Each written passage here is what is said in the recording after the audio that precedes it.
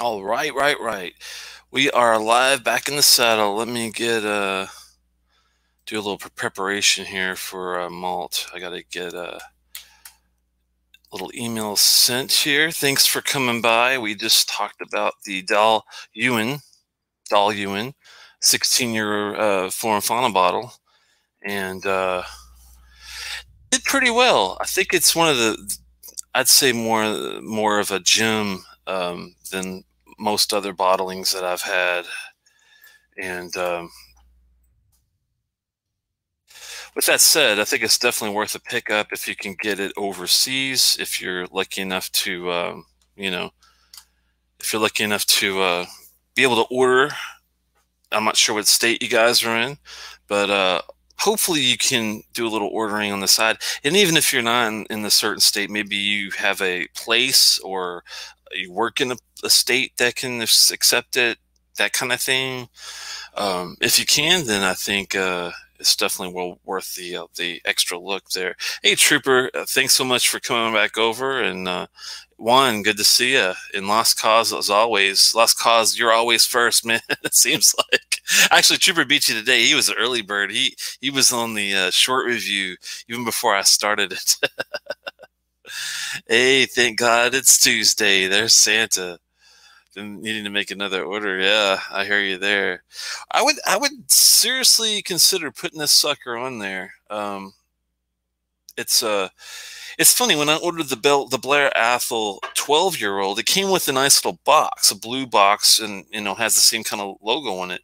For some reason, that's the only Flora and Fauna bottle that seems like that they I think it's because with some of these they did wooden boxes, believe it or not. And of course, they're not gonna for $60, they're not gonna send a wooden box every time. Sorry, the focus got all sorts of whacked out, probably because I showed you guys the bottle. Hopefully, this will fine tune the focus for me.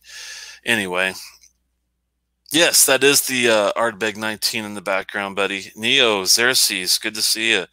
Uh, I have not opened it yet. I'm saving it for special occasion. I'm thinking maybe once we get out of the COVID nonsense, maybe that'll be better. Why is this not focusing better? Sorry, guys. Let me see if I can get this to focus better in the background. I think you should get two blacks instead. Yeah, I went through my black committee release way too fast. Good to see you there, Daniel. I do need to get a new the new what you call it the black limited release. My friend Everwind, who sometimes I see, sometimes I don't. I'm not sure. Sometimes I think Tuesdays are rough for some people.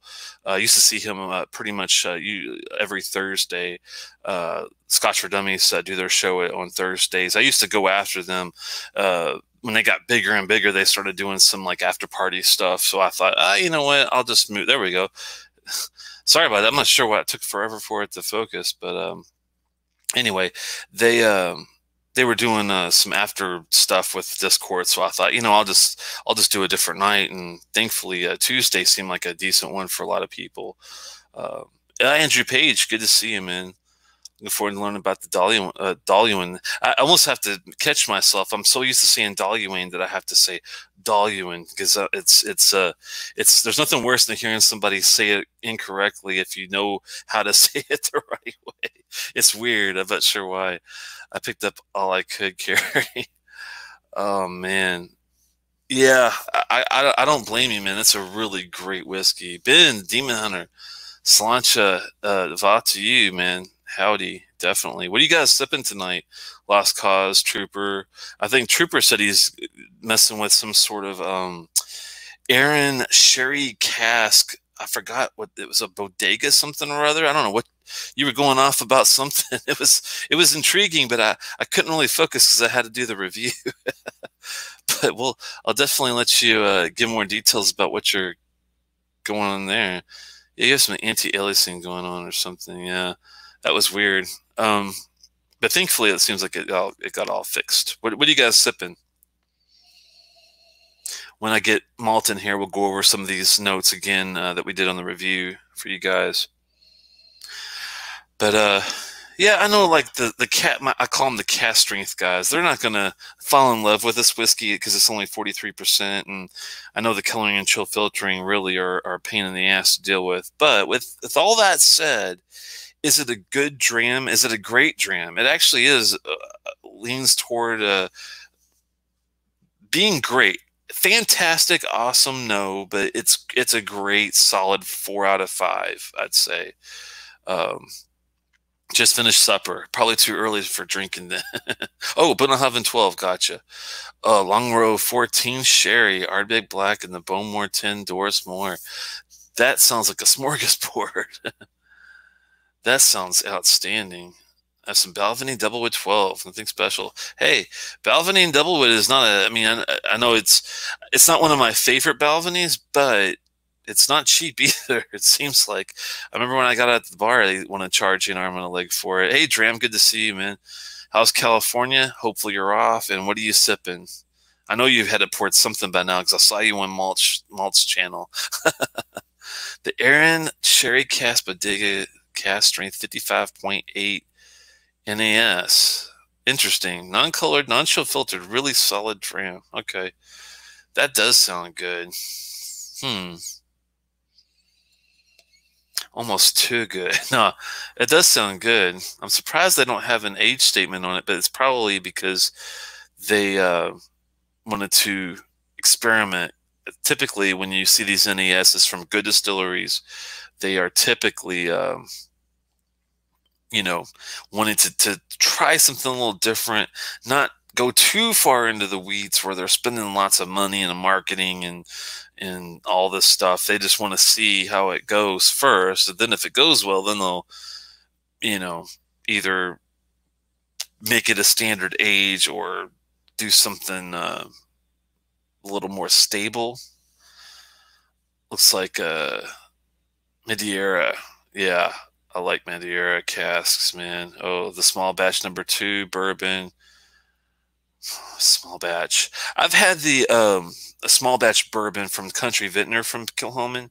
That was really good. That's one of the best bourbon, just straightforward bourbon cask whiskeys I've had that I can think of. And it's rare for me to get excited about a straight up bourbon cask whiskey, I have to say.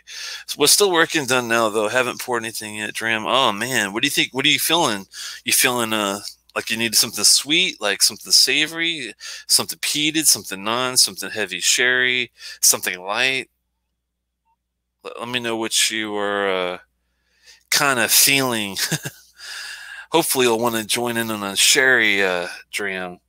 Do you have any Dailuaine dram? Just curious. Dailuaine. Don't mess with it. Really want to try the Edredauer 9 cast strength single cast. It looks like coffee. It's so dark in the picture. Wow. And Edredauer is pretty good about craft. I don't think they color. And I don't think they chill filter. But don't quote me on that. But Edredauer is usually pretty good about not, you know, screwing around with the craft of the whiskey. Thankfully, they're pretty good about it. So if it looks dark in the picture, it's probably dark for real. Something not peated. I've had lots of peat last couple days. Yeah, then I would go for a sherry. Have you had any Dailuaine dram? Just curious. I don't have a Dailuaine actually. I don't think I've cracked it yet. Oh, I do have one. Well, hell, crack the old do you have the form? I was gonna sneak you in without you expecting it again. How you doing, buddy? Pretty good. Happy Tuesday. Yes, definitely happy Tuesday. It couldn't come quick enough. How about for you? Yeah, man, things are going well. Things are going well. Another good week. Hope you and yours are doing well. And looks like we got a nice, healthy chat. And I hear you're doing another of the Flora and Fauna releases this week.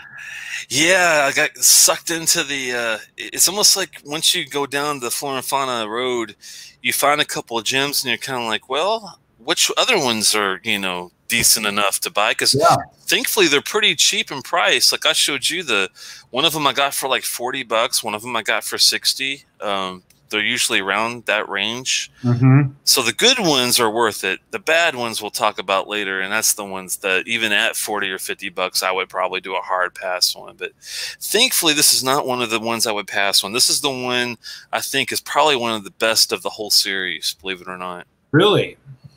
Yeah, and it's funny. You know how I kept saying Dailuaine was how I was pronouncing it, and I figured out today that I was completely wrong.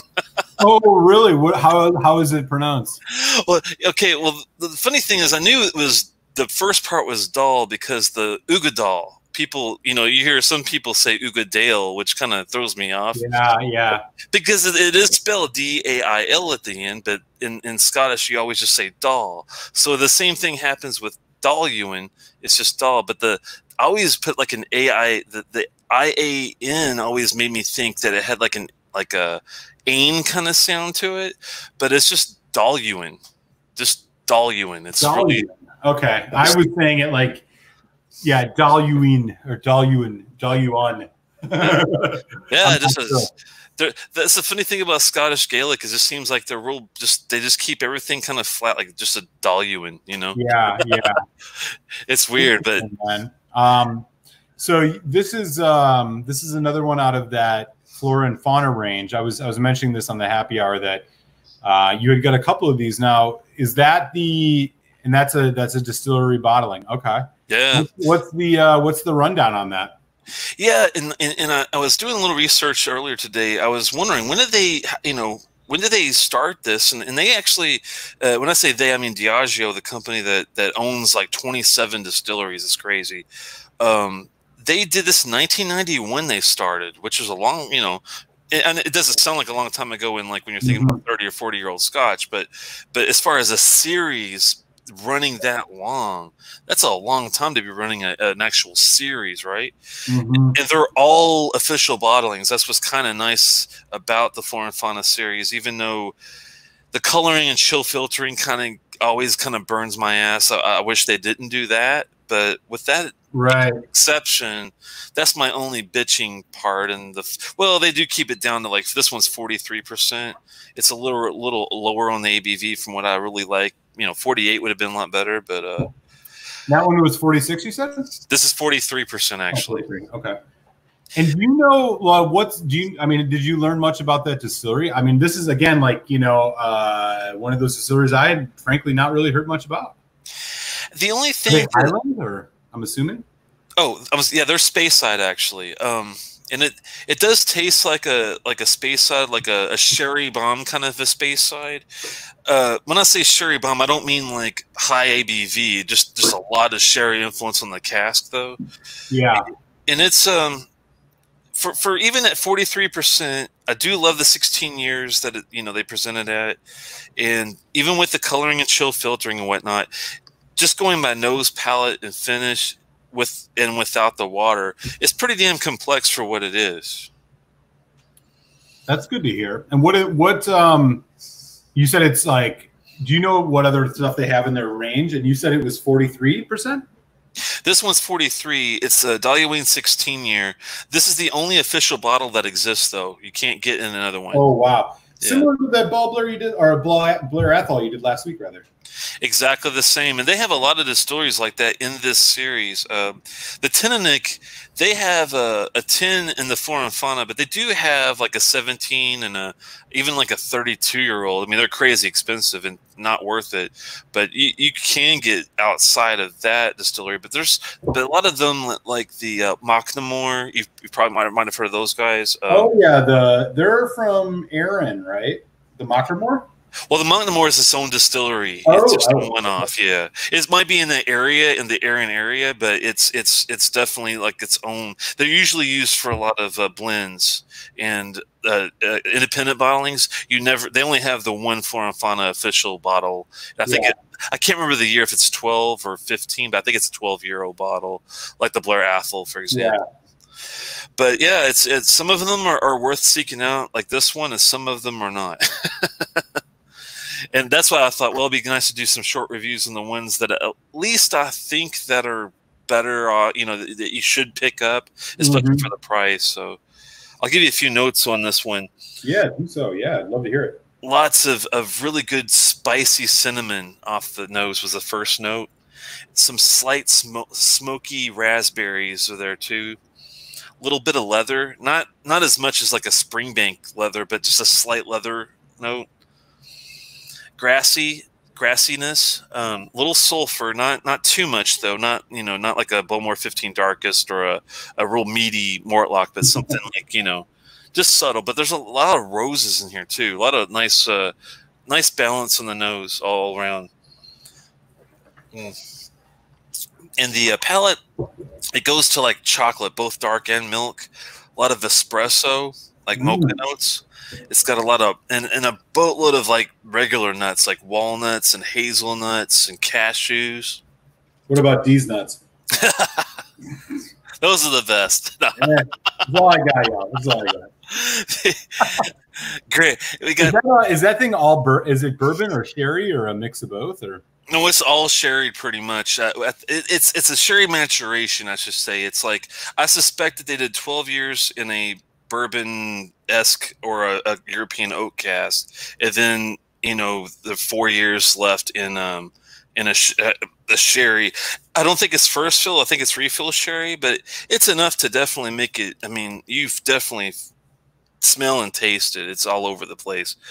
Lots of even dates and figs in the palate. Red grapes and a medium mouth coat. Wow, this sounds interesting. I mean, it almost sounds like. I mean, it definitely sounds like a sherry maturation. But the other thing interesting is like it almost sounds like it's got a little bit of a tart sharpness, like almost like a wine finish or something. It does, but there's no red wine in there they definitely don't say anything about it. If there is, yeah. They're pretty tight-lipped about most things, but it definitely has a lot of sherry tones to it and a lot of dry. I suspect it's Oloroso sherry. I don't get a lot of sweetness. I do get some sweetness, which is nice for the balance, but it's definitely more of a savory herbal dram than anything else. Mm-hmm. The finish is a bit short to me. Some people think it's long. I thought it was a little short, but I do like it's very earthy, gravy-like, a lot of malted barley, a bit of smoke, and some cedar wood. But it's really drying, and I think it's because of that Oloroso,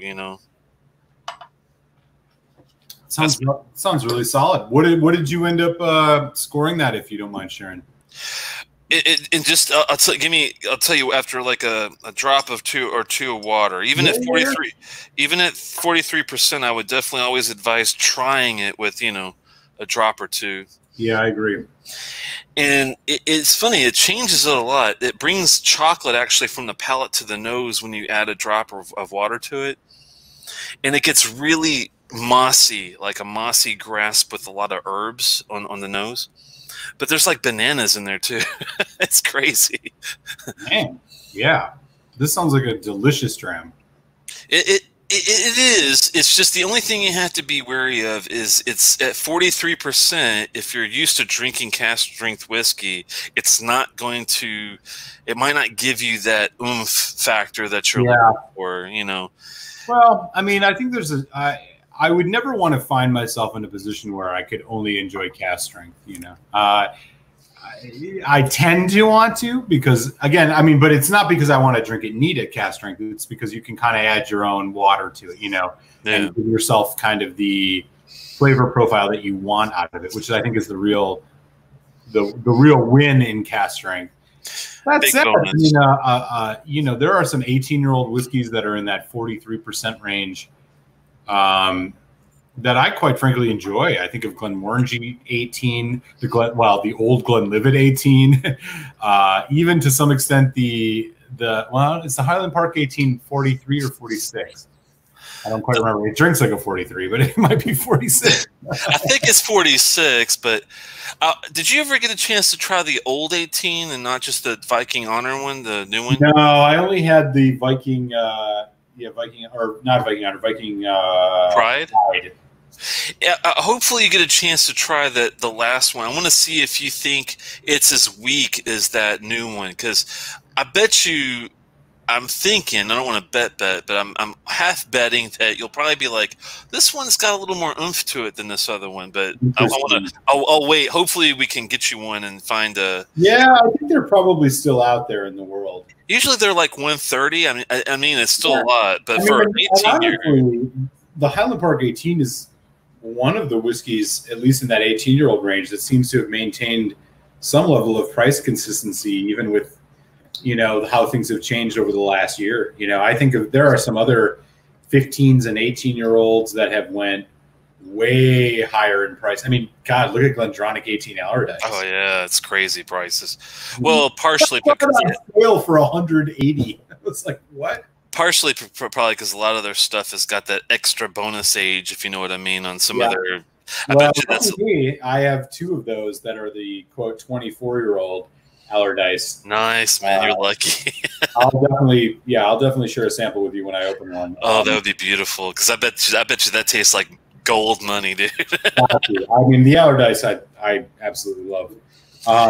Getting back to this one, with the water on the palate, it brings a lot more spices and black pepper up front, caliente pepper, like kind of hot spice. But the finish is a bit bland with the water. I don't like it as much, but it does bring some mint, which is kind of interesting to the finish. There's no minerality to it, even with the walnut kind of note. Some people get this as it comes off as a bitter dram to them, but to me, it's more of a nice balanced dram. I might get a walnut tinge, but it's not like in my face kind of thing. You know what I mean?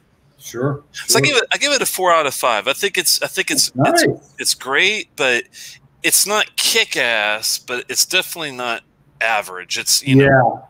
I think it's 4 is kind of like the fairest. I was about to give it a 3.75, and then I thought, it's a little bit better than that. What did the price run you on a bottle of that? $60, man. $60. Oh wow. Okay, yeah. Yeah, 16 years. I mean, you can't get a 16-year-old like a Lagavulin 16. You can't get for $60. There's no way. You can get a Lagavulin 16 for $90 these days.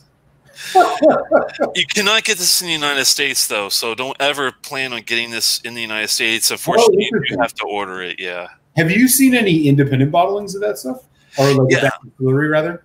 Oh yeah, and one thing I forgot to mention is they use this primarily in Johnny Walker. This is their juice that goes in a lot of the high-end Johnny Walker stuff. I don't see them using this in red, but I do see them using this, maybe not even in black, but I bet you they use this in green, platinum, swing, and probably blue even. They probably use it for that. I'm thinking. To what extent, I'm not sure, because Diageo, unfortunately, is not really good about recipe sharing. I wish they were like Compass Box, where you could just be like, hey, what are you guys putting in this? And they just give it to you, Right. Yeah. No, I hear you on that.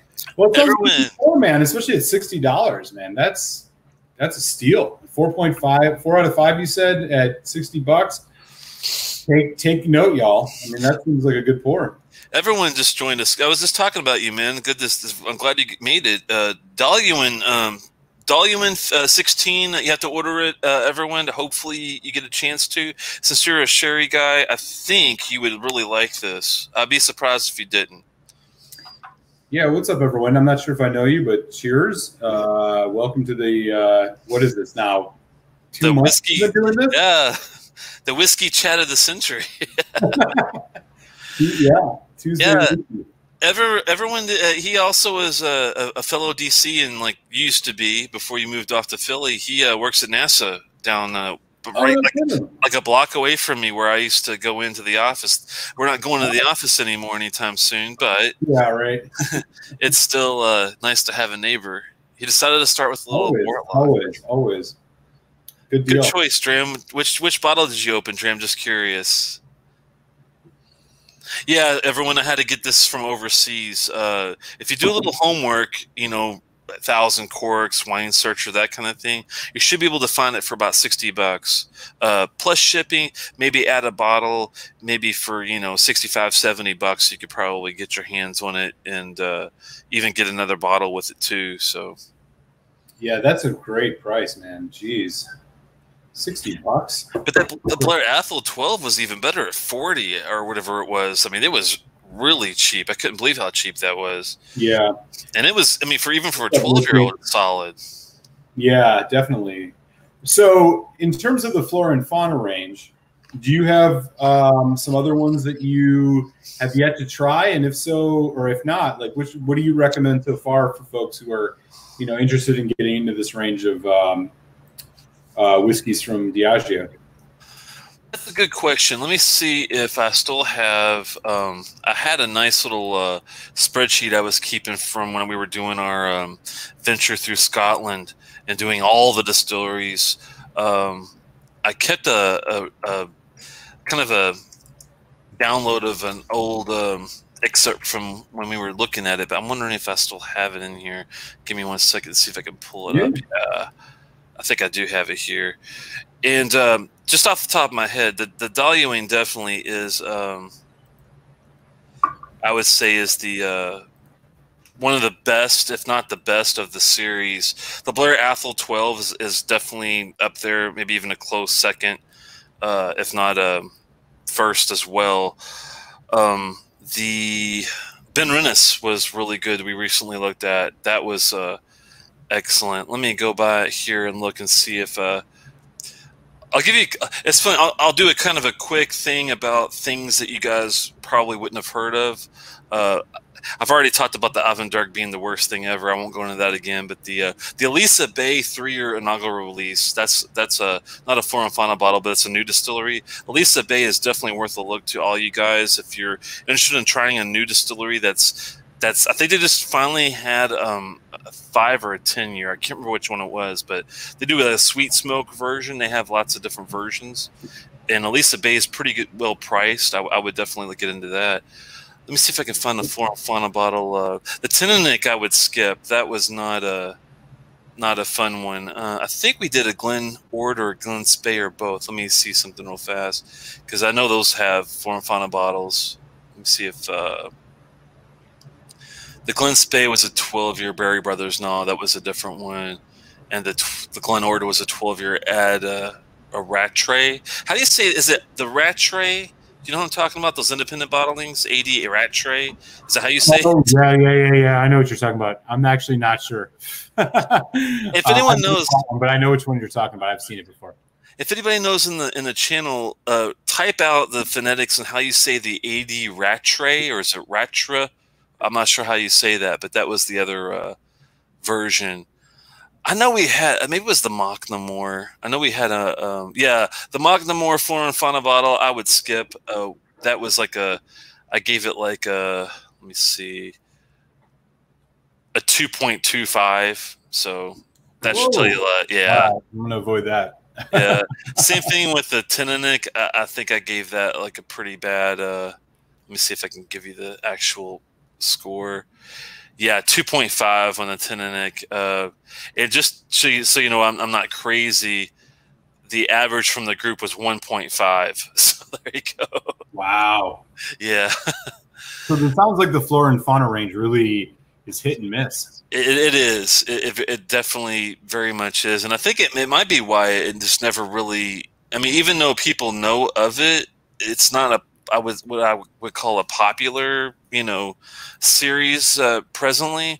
Maybe that's why, because it's like you got to know which distilleries are worth, picking up versus the one not. But I'd say Ben Rennes, Dailuaine, and the Blair Athol are the top 3 that I would definitely give it a chance. Okay.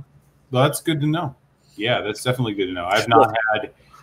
As somebody who's not had any of them, it sounds like I'm glad you're tasting them and not me. that is the benefit of the whiskey channel, my friend. That's the way it works, ain't it? That's the way it works. But if you ever find a Rosebank, that's a unicorn bottle, my friend, or a Kalila Flora and Fauna bottle. Holy shit, you better pick that up. Kalila. Really, Kalila? Kalila has an old school version, and Rosebank, a dead distillery, has a Pittivac. Pittivac has got a good one. And any of the dead distilleries that have Flora and Fauna bottle, I would definitely keep your eyes out on those. Good deal. I will definitely do that. Have you picked up anything new this week other than these Flora and Fauna bottles? I did. I picked up a Benrack 21, which is around here somewhere.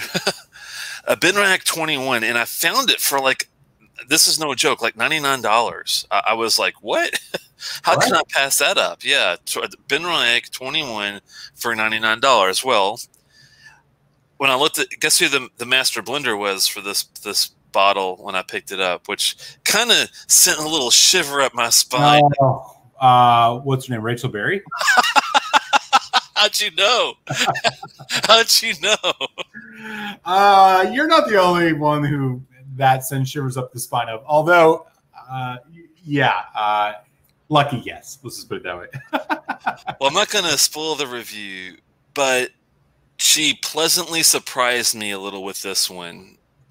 Maybe not blow my socks off, but I'll have to. I just, got the neck pour in recently, just to give it like a kind of a preliminary taste, and so far it's actually good. My fear now is it's going to do what the Mortlock 15 bottle did to me, and I got a funny story for you for that one. Remember how you were talking about the Glen Scotia incident with the cloudiness and all that? Oh yeah.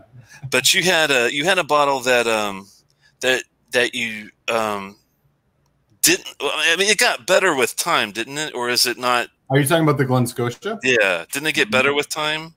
No. That's a relative statement. Okay. It still maintains a just for quick factor. There is something off about it that there's either a note that I've never had in my life in a whiskey, or there's something wrong with it.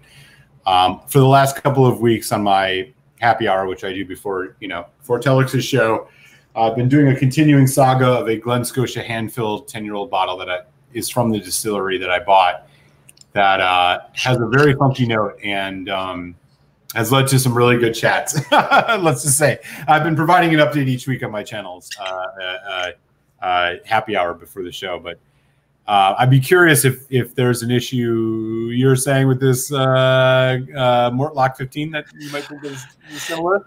Well, it was weird. Like when I first opened it, and even like halfway through the bottle, I thought it was pretty good. I gave it a 4.25, which for me is a really good score. I mean, I gave the black a 4.25, and and that was a damn good whiskey, and it was good through the whole bottle. This one, once I went past the halfway and got to like the 3/4, I say the first 3/4 were great.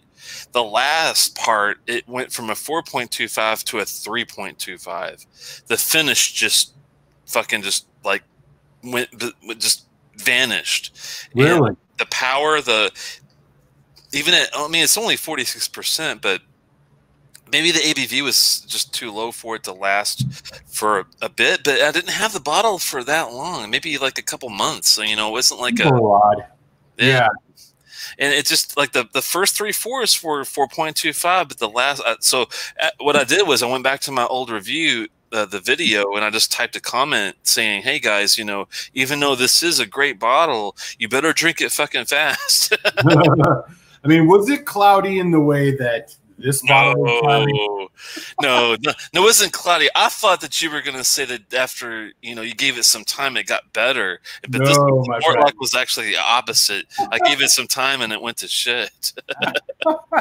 That's a bummer. Steven could tell you, like, I was surprised. I even wrote to Steven after the fact, and I said, these were all my notes that I got when I first tasted this damn thing.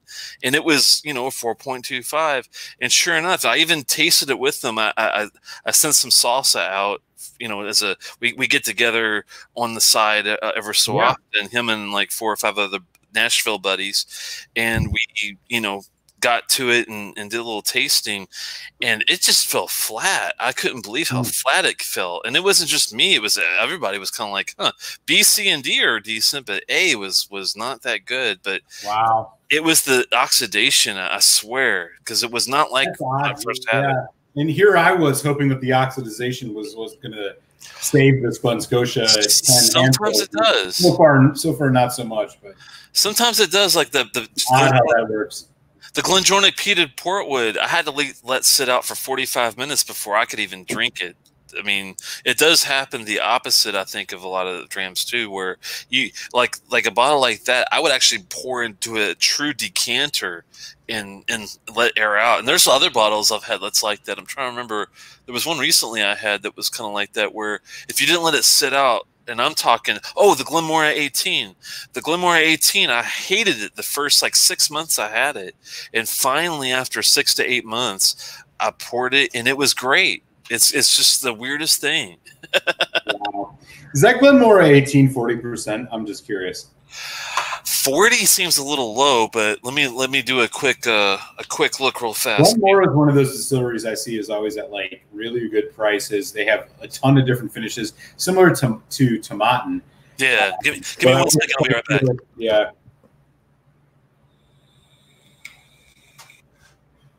The suspense builds.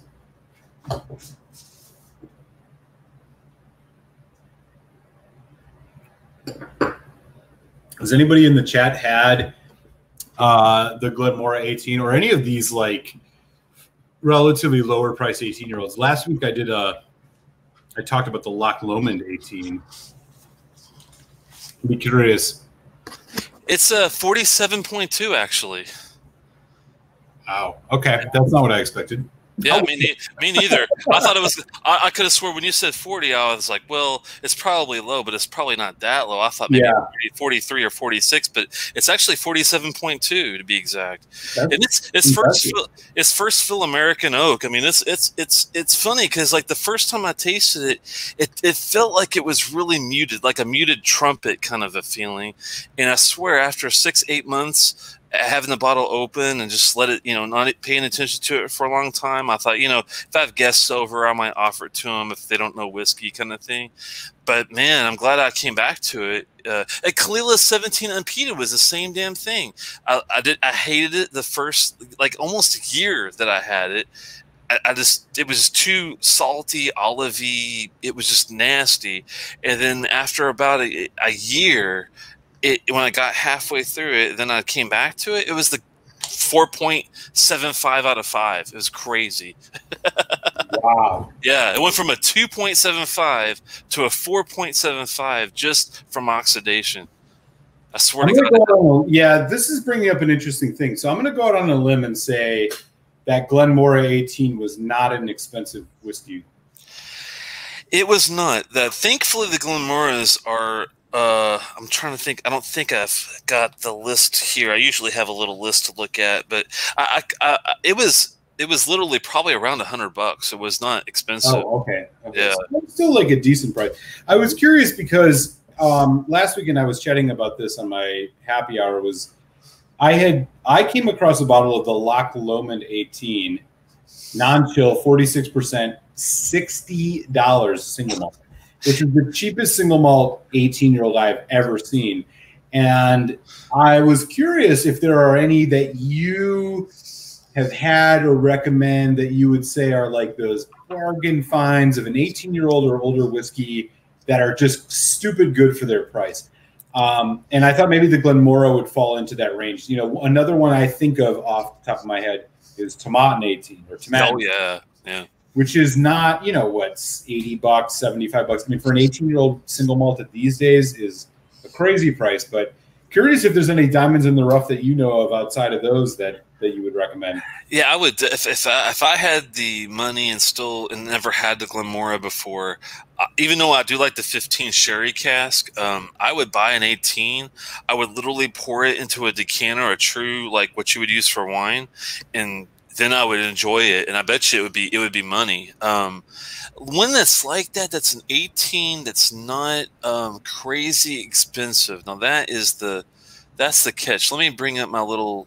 I mean, we say this while you're sipping a Dailuaine 16, and I'm sipping a Highland Park 21. Not exactly like we're living it right now, but I do think that it's an interesting thing because, as you're noticing in the whiskey, at least in the Scotch world.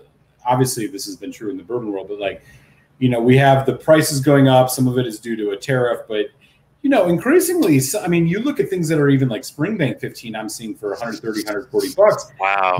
Folks are going to start looking, and maybe distillers are going to start putting things out that are gonna, try to appeal to that sub $100 range, even with age statements. One I think of, for example, is the Highland Park 16, Twisted Tattoo, which I think is a pretty good one. That's a damn good price. Yeah. If you can think of any like higher age statements, and I'm thinking 15, older than 15 years that are under $100.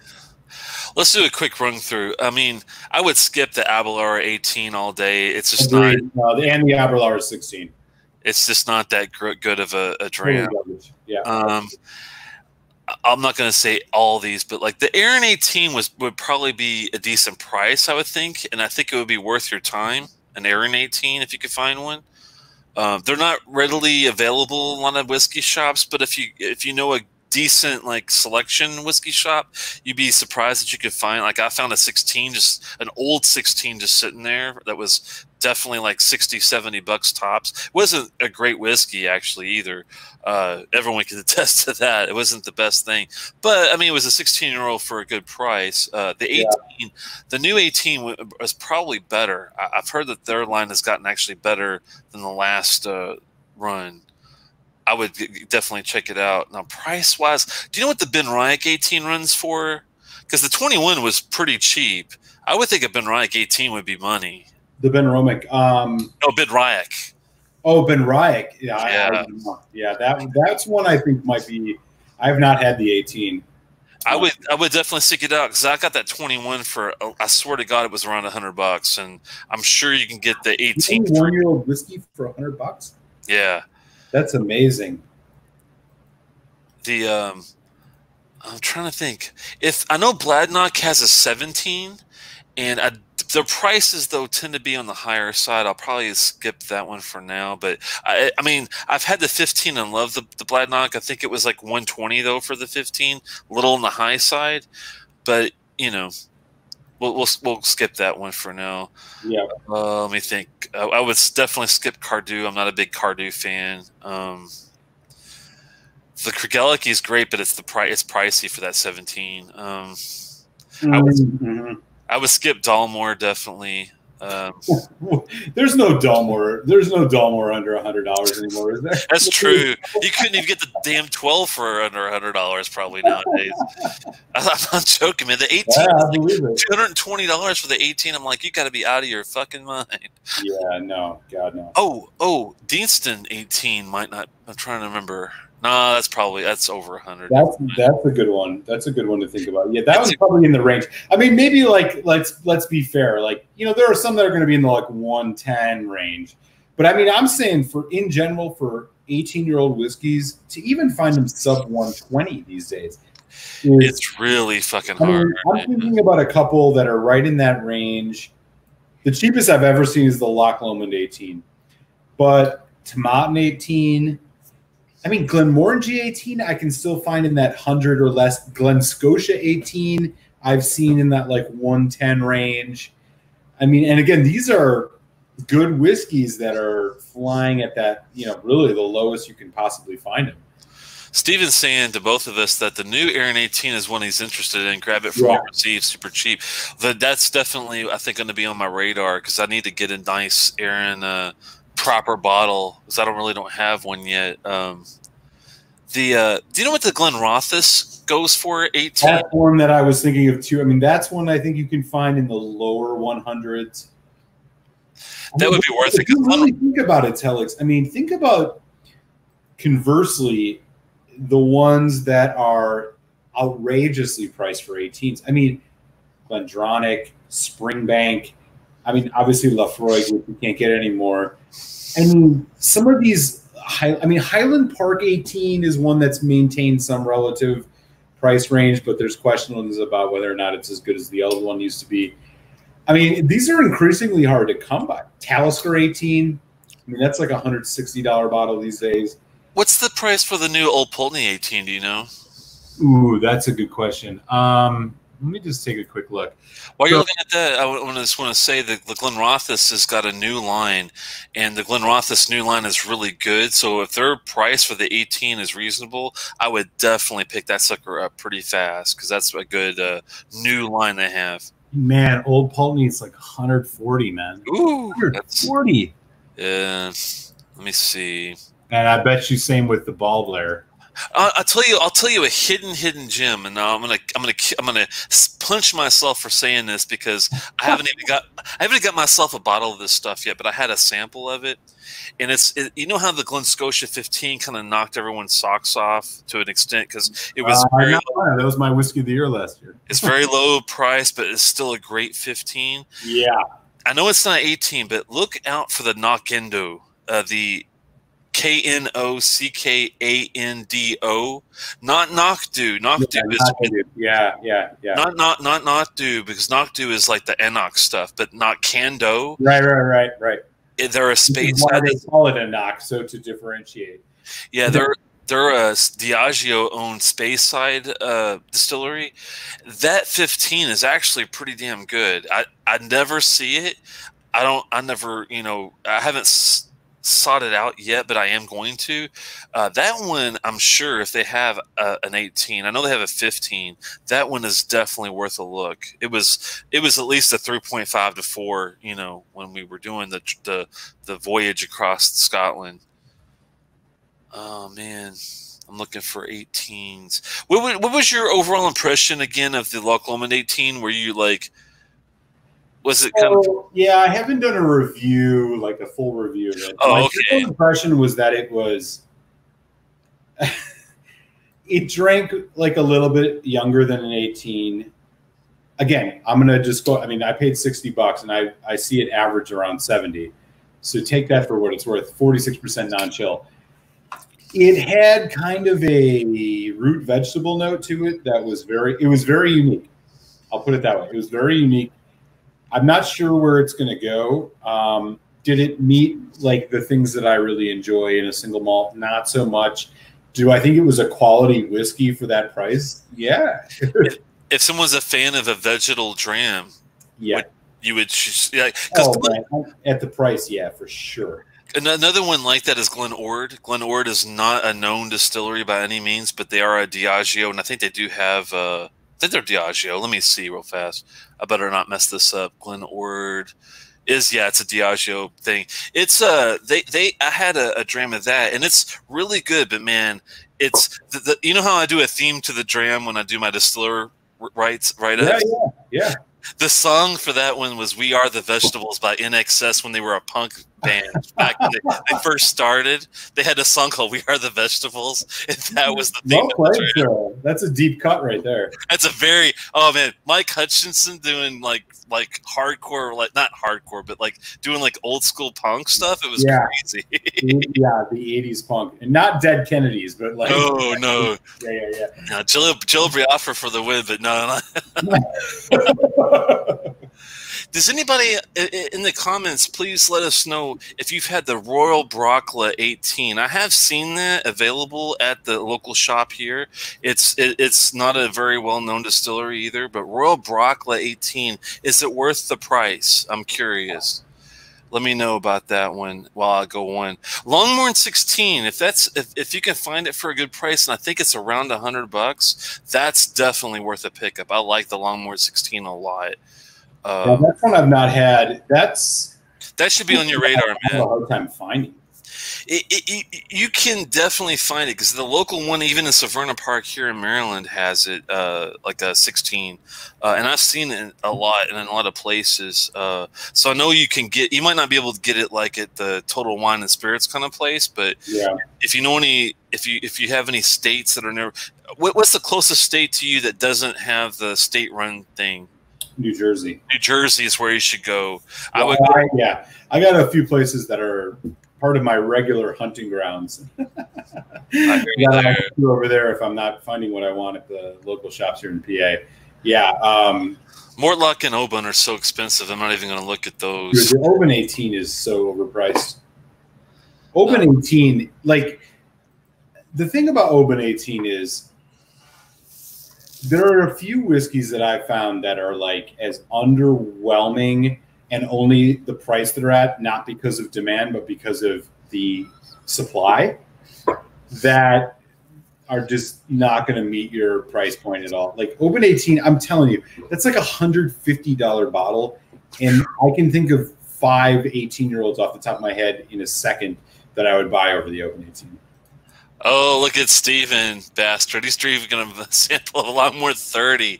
Jeez, man, I bet that's glorious. Tell me if you like that one, Steven. I bet it's good. And tell me if it's savory, because usually when I have a Longmorn, it reminds me of like an Ethiopian sambusa, like a really a very savory pocket of great vegetable / spicy goodness. Looks like Drams had the Brackler range, but it didn't wow him. I'm not surprised. I've kind of like with the Royal Lotnagar, it's kind of similar where it's okay, but it's not going to like, you know, knock your socks off. Looks like, yeah, Lost Cause is like Open 18, easy to drink, but we'll buy another one. I think somebody said he got it for, yeah, Jason got it for 109. That's crazy. Wow. That's a really good price. At 109, I'd buy 3 bottles of it for sure. Yeah, definitely. Because I've never seen it under like 120 to 130. Man, I hardly see it under 150, which is nuts. Absurd in my opinion. Going back, like, how about a Tamdu 15? Have you had the Tamdu 15 yet? Yeah, I have had the Tamdu 15. That's a really good pour. I need to get my hands on that. I love the batches. I've had 1, 2, and 3. I love the Debilia dram, which is a really, really spicy, kick-ass dram. But I haven't had the 15 yet. Do they have an 18? I don't even think they have an 18. I'm not sure. They have a 10, which I think is surprisingly good. Oh, okay. I didn't know. I haven't had a 10 that I think is really good. Yeah. I bet that's a really good price too, isn't it? Or do you know what the price is on it? The 10 was like in that 50, 60 range. So a little bit more. I mean, again, Tamdu's not a huge, you know, it's not a, you know, something, it's not Glenlivet, right? Yeah. But yeah, it was in that, I think in like for 50, it's kind of Deanston prices, if you know. Gotcha. Yeah. Yeah, I think $50, good. It's a good pour. I wouldn't go too much higher than that. I'll have to get my hands on that one too. Have you ever, Tobermory is Lecheg, right? Yes. Okay. Tobermory, I had a 20 when I was at a DC tasting with my buddy Tosh. He kind of gravitated towards the Tobermory stand. I had their Lecheg 18. And I love it. I even have a bottle somewhere that was good. I'm not sure what. I think it was over 100 though, unfortunately, but still a really good dram. The Tobermory 21 was not peated, and it was really damn good tasting. It had the age factor definitely there. I don't know if what their prices though are on their 18 or 21 regular. That might be worth a look.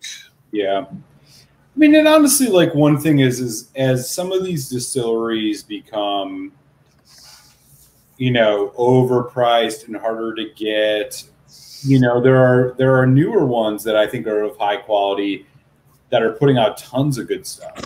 For example, Glenallachie. Oh yeah. Like, my God, have you seen this whole Wood Age series that they've been putting out? There's rye. They just put out a 12PX. Wow. A lot of stuff coming out of Glenallachie that I think, man, that's going to be. I mean, if it already is, I think for a lot of folks, one of the distilleries to chase. But I mean, I think they're increasingly just going to get more and more popular. They're putting out. I've never had their 18, but man, they are putting out a lot of good stuff. Looks like Trooper found a Deanston 18 online for $87. That is a steal. Yeah, buy it for sure. I think for me, I had to pay at least $110 to $120. I'm guessing, but I know it was over $100. It was not 87. Yeah, Deanston's one of those that came in at really good prices for a while, but I think it's changed. I have a Deanston 20 Oloroso for $140, and I bet you now it's $200. It's just one of those whiskeys that, you know, they're harder and harder to get. So Andrew Page just brought up one that is an interesting. Glengoyne 18. Yeah, I think Glengoyne 18. It's funny because I think I have to agree with Steven for this. Even though the price for the 18 is a lot lower, for Glengoyne, it's one of those that I would even consider saving for the 25 because it's the mouth coat. This doesn't get there until you get to the higher ABV ones. And to get the high ABV, I think you have to go 25, don't you? Yeah, the 21 and the 18 are 43%. See, that's where it kills me. Yeah. So I agree with you. I had a Glengoyne 18, which I got for around 100. It was disappointing, but here's what I would say. For me, when it comes to Glengoyne, I've only had a sample of it, but the 25 is amazing. But the diamond in the rough at a reasonable price, but it's getting harder and harder to find, is the 15. The Glengoyne 15, which is in that 70 to 80 range, in my opinion, is not only better than the 18, wow, but is better or close to as good as the 21. And that's 15, okay. I'll make it. The Glengoyne 15 is fantastic. And wow. There was rumor that was being discontinued. I don't know if that's confirmed, but it is harder and harder to find. But I'm telling you, if you find a Glengoyne 15, I'd take that over the 18 any day. Yeah. It looks like everyone's saying that the Tamdu 10 was discontinued, but they released a new line of 12, 15, and 18. Well, that's good to know, everyone, because I would love to try an 18 version of Tamdu if the price is right. Yep. Tamdu's another one like Glenallachie, where I think the more that they put out, the more that you're going to want. Like they're just putting out a lot of good stuff. Looks like Daniel can find the 15. So the 15, and maybe somebody in the chat can confirm this. I've heard the 15 is, and I'm thinking Dram Dude in specific, if he's still here, because I know we've chatted about the Glengoyne 15 before, but I'm telling you, the Glengoyne 15 is the winner of their core range outside of the 25. The 21 I've never had, but I see it upwards of $200 in some places, and it's 43%. I just won't do it. Yeah, it just doesn't. Yeah, and you don't love Glengoyne just because of their mouthfeel, from what I remember. You said it was kind of a lighter whiskey, which I understand, but the 15 you might be surprised by. It's a bit more robust, despite similar aging of the 18. But the 18 I thought was just, give me it was meh. It was just not amazing. Yeah, I was lucky enough to have the 18 and 21 at a tasting. I enjoyed it, but yeah, the mouth coat was ultra thin, and for the price, I thought, man, it'd be nice to have in higher ABV. And I think it was you or someone who was telling me about the 25 being like a step up in ABV. I'm like, ooh. I have a bottle of 25 right behind me, actually. Oh, lucky bastard! It is 48%. I'm going to open that up later this year. I got to save it for a special occasion. I just opened my Highland Park 21 for my 100th review this week, so I got when it comes to these expensive bottles, I'm the kind of guy that's got to do it rather sparingly. I don't got too much funds to spend on such things, but no, I hear you. Congratulations on the 100 reviews too. It's cool, man. It's been a lot of fun. It'll drop Friday if anybody's interested in learning about the new Highland Park 21. I'm sipping some right now. It's good. I don't know if it's $300 good, but Drama also loves the 15. Yeah. The 21 though is when it's around 120. Okay, it's 20, yeah, but man, Dram Dude might see. California's got such good whiskey prices for the most part. I don't see Glengoyne 21 for $120. I see Glengoyne 18 for $125. I see Glengoyne 21 for like 180, 170, which I just can't pull for 43%. Hopefully, Remedy Liquors has it because they have really good prices. Remedy is great. Yeah, everyone's got to go. Fair winds to you, everyone, and hopefully, good to see you soon. Thanks so much for stopping by. I'm glad to see you. I was just talking about haven't seen you in a while, so it's good that you came by. And check out Malt Muser's channel when you get a chance. Yeah, cheers, man. Good to see you, buddy. Yeah, I gotta keep my eyes. I don't know if I've ever seen or had the 15 Glengoyne. I haven't been lucky enough to have the cast strength stuff, which is really good. The cast strength bottle from Glengoyne, I haven't had that one either. That's really good. That one is definitely worth it because it's got a heavier mouth coat with the higher ABV, which is nice. But you don't see it very often. I was lucky enough to have a buddy in DC that runs a Japanese ramen kind of thing. He's like the beverage manager there, and he had the Daikaya. Was it like? No, this is Jinsu, something like that. It was I forgot what station. It's pretty close to either U Street or one of the metro stations because I was able to walk up there. And if you like ramen and you are anywhere near DC, do check out Daikaya. Oh, I know what you're talking about. It's Chinatown next to Absolute Thai. Yeah. See, Absolute Thai is my favorite Thai place that I always used to go to. Yeah, and, man. and Daikaya is like literally right next door to it. He kills it with that stuff, man. Oh my God, there are so many good whiskey. I'm sorry, whiskey. Good ramen and just Southeast Asian restaurants there. Oh my God. Well, see, Tosh was really cool. I ran into him when we were doing like a Scotch for Dummies show, and we got to talking about the Ardbeg releases, and he was the one that told me where to go get the Kelpie and the Dark Cove and the Drum and all the committee releases really early in Virginia. And sure enough, he was right. I was able to get them every year. It seems like I can, snag really early. And when you go down to Jinsu, I think it's called, it's not just a Japanese restaurant. They have a full-fledged whiskey bar, like a really good one too. And they got Japanese stuff, Scotch of course, and not just the run-of-the-mill stuff. They had the teapot dram. That's what I look forward. Yeah. They had all that stuff, the cast strength, and I was surprised at the selection they had. But the only reason is because he's a really good whiskey guy. He goes by Scotch and Sip on Instagram. So okay, I'll check that out for sure. For sure, yeah. He's really big in the cigars too. So Scotch and Sip, if you see him on Instagram, that's Tosh from DC. Yeah, I'll definitely check that out. Oh, you know what? I think I actually know who you're talking about because I've seen. He had a YouTube channel. He has a YouTube channel too, right? I don't know if I don't think he does YouTube, but he does do a lot of Instagram and a lot of in-person tastings. Sure. He knows a lot of like the ambassadors and stuff just by running into them at all the tastings and stuff, and it's fun. What kills me is spending $300 and them running out of juice, man. That's just crazy to me. yeah, totally. Once it happens to you a couple times, it's like never again.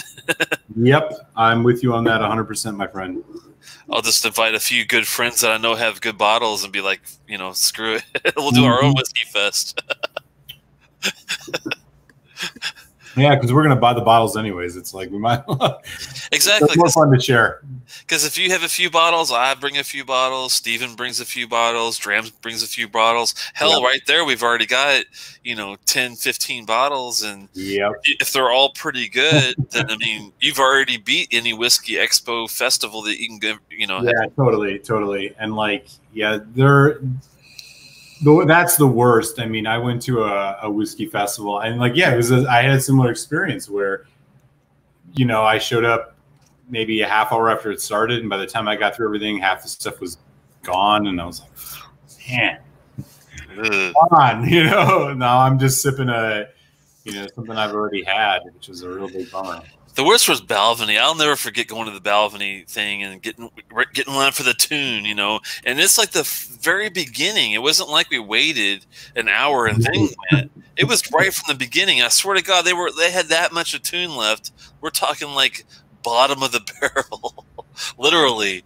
And I'm like, not only are you guys overcharging for this, because it's not worth $375 for that. It's just not worth it, dude. If you find those bottles for $375, you're lucky, man. I've seen that thing for more than that. I've seen it for $500-600.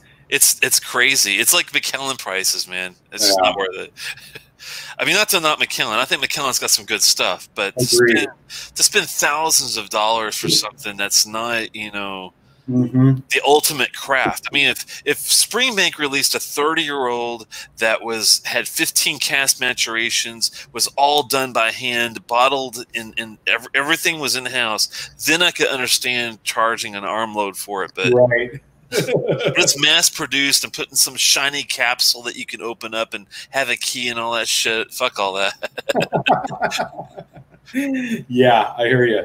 I got to go get a water refill real quick, buddy. So I'm going to step away for a sec, but I'll be back shortly. No problem. I'll catch up on some comments while you're taking off there a little bit. Let's go up to Richie Z. Liquor stores are requiring masks to enter and purchase. Yeah, thankfully, I don't think it's a bad thing though, because I tell you what, man, it's really rough. I'm tempted just to call my store and say, hey, this is what I want. Bring it curbside. Give it to me. I'll pay for it. You know, you could scan my thing or whatever through the window and call it a day, because I don't want to be around anybody unless I have to. Where are you getting these? Oh, I don't know prices. It's California, man. They have some of the things, not all the time, but they have good prices in certain bottles. I know Steven was saying, I'll get to that in a second, that one of them was really expensive. Silver Look Whiskey Club, good to see you. Glengoyne 21 used to be 169 about a year ago, but now it's 229. That is crazy money. It's just too crazy. Yeah, he's saying the price on Remedy was like, for the 21 was $200 plus shipping. That is high. No thanks. Most game more hotter here. Exactly. I don't blame you, man. Local wine and spirit stores, sometimes they have better deals. Local wine and spirit stores. Do you in California, Dram, do you guys have like state run and private owned? Or what do you mean by that? Are you talking about just the mom and pop shops that don't do like online stuff? They just do like local sales, that type of thing. Maybe that's what you're referring to. Assuming that's where I found most of the best deals.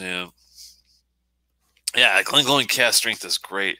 Have the batch 6, any idea what the age might be?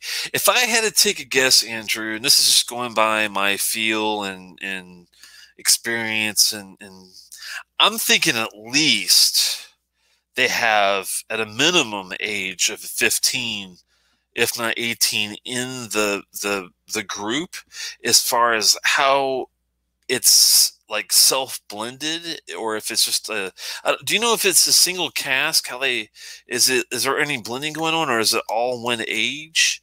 I'm assuming that they don't do it. It's an NAS because they do a blend after the fact, but don't quote me on that. I'm kind of torn. If it is a self blend with other older stuff, I'm thinking it's got to have some 15 to 18 in there because it's that good. But do it for the gram. Do it for the dram. I don't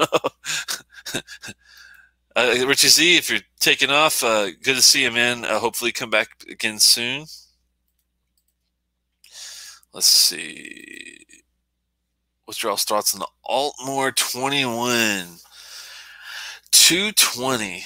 Jesus, man, that's a lot of money. Let me do this for you, Daniel. Just to give you kind of a preparation of sorts. Let me bring up my Altmore 18 review, and that way it'll give you kind of an idea of what to expect with the 21. I was lucky enough to have a buddy that was gracious enough when we were doing our distillery search to take a look at the 18, which I was surprised because I'm like, well, it can't be cheap. But, you know, let's see what we got here. Okay, the 18. Wow. 1 second. 1 second there, Malt. I'm just going through a review for this guy. He was asking about what your all's thoughts on the Altmore 21. And I've had the 18, and I wanted to give him kind of a baseline to go with what he's kind of going to expect. I think 220 is awfully high. For the 18, Generously Paul on Distiller was the one that had it when we were doing our salsa trade-off. And the nose was full of nice vanilla, honeysuckle, barley, and sweet white grapes. The palate was warm. It had an inviting layer of buttercream icing, oil, heavy mouth coat. Vanilla was definitely in your face, neat. The finish was a tad hot with dry alcohol. Put a few drops of water on it, and the grapes and light fruit came more to the forefront. It had a white wine quality to it. The water helped with the finish for me as well. It had a nice mouth coat, still a buttery finish, but it's far from a complex gram. I gave it a 3.25. It's Bread and Butter by the New Beats was the song I chose. Try not to laugh if you look that up. Ooh. You ever heard of the New Beats before? I have not. Oh, they're a band from the 60s, right? And when you hear this guy sing, they had a commercial not too long ago. You might have saw it.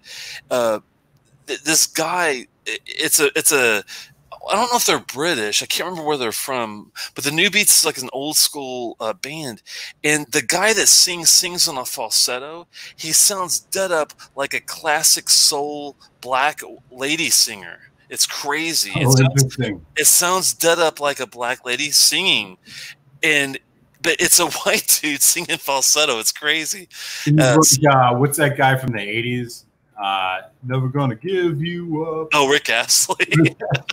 Yeah. No.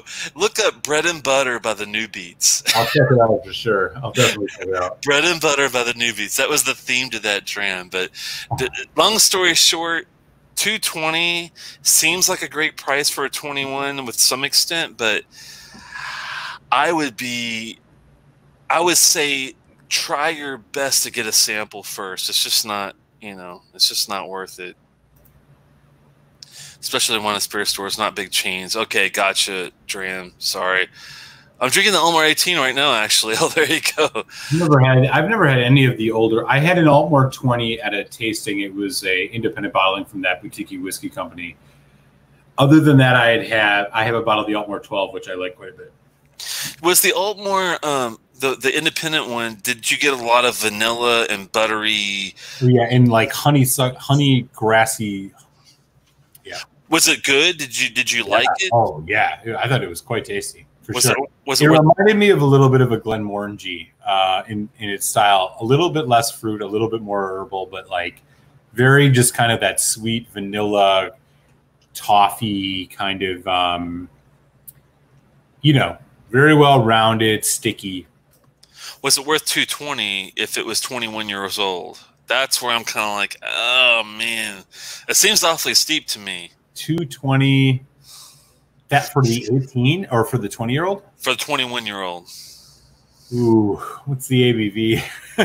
Good question. Let me look. I mean, honestly, man, for a 20-some-year-old whiskey, it's hard to find things that are much cheaper than $200 these days. That's very true. I would buy it, but I don't know. I wouldn't say that it's maybe not worth that. Altmore is the Gaelic term for big burn. I didn't know that. Big burn. Oh. I'm looking up the distiller review for the 21. It does really well. It's a 4.34 like average out of 37, 3.34 stars out of 5, 37 reviews. It's 46% ABV, which is actually not bad for a 21-year-old. What was the distiller score it? For this one, they have not yet, but it's refill hogshead casks, which could be good. Actually, maybe they did. Hold on, let me see something. They might have. Oh, they did. They did. Okay. Fragrant notes of floral honey and malt notes hit your senses before you even put the glass to your nose. As you dig a little deeper, you get some lemony sweet tea, vanilla, and mint. The palate isn't very rich, but has more honey notes, this time more dark amber. The finish shows some milk chocolate and gentle wood spices. This would be a great gateway dram from a bourbon drinker who doesn't think they like scotch. They gave it a 90. It's a Stephanie Morano review. She gave it a 90, though, out of 100. That's pretty damn good. I mean, it's fruity and sweet profile. I think.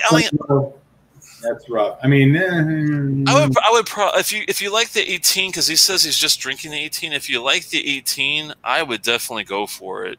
Because I was kind of like, I wasn't like against it. It just wasn't my my favorite.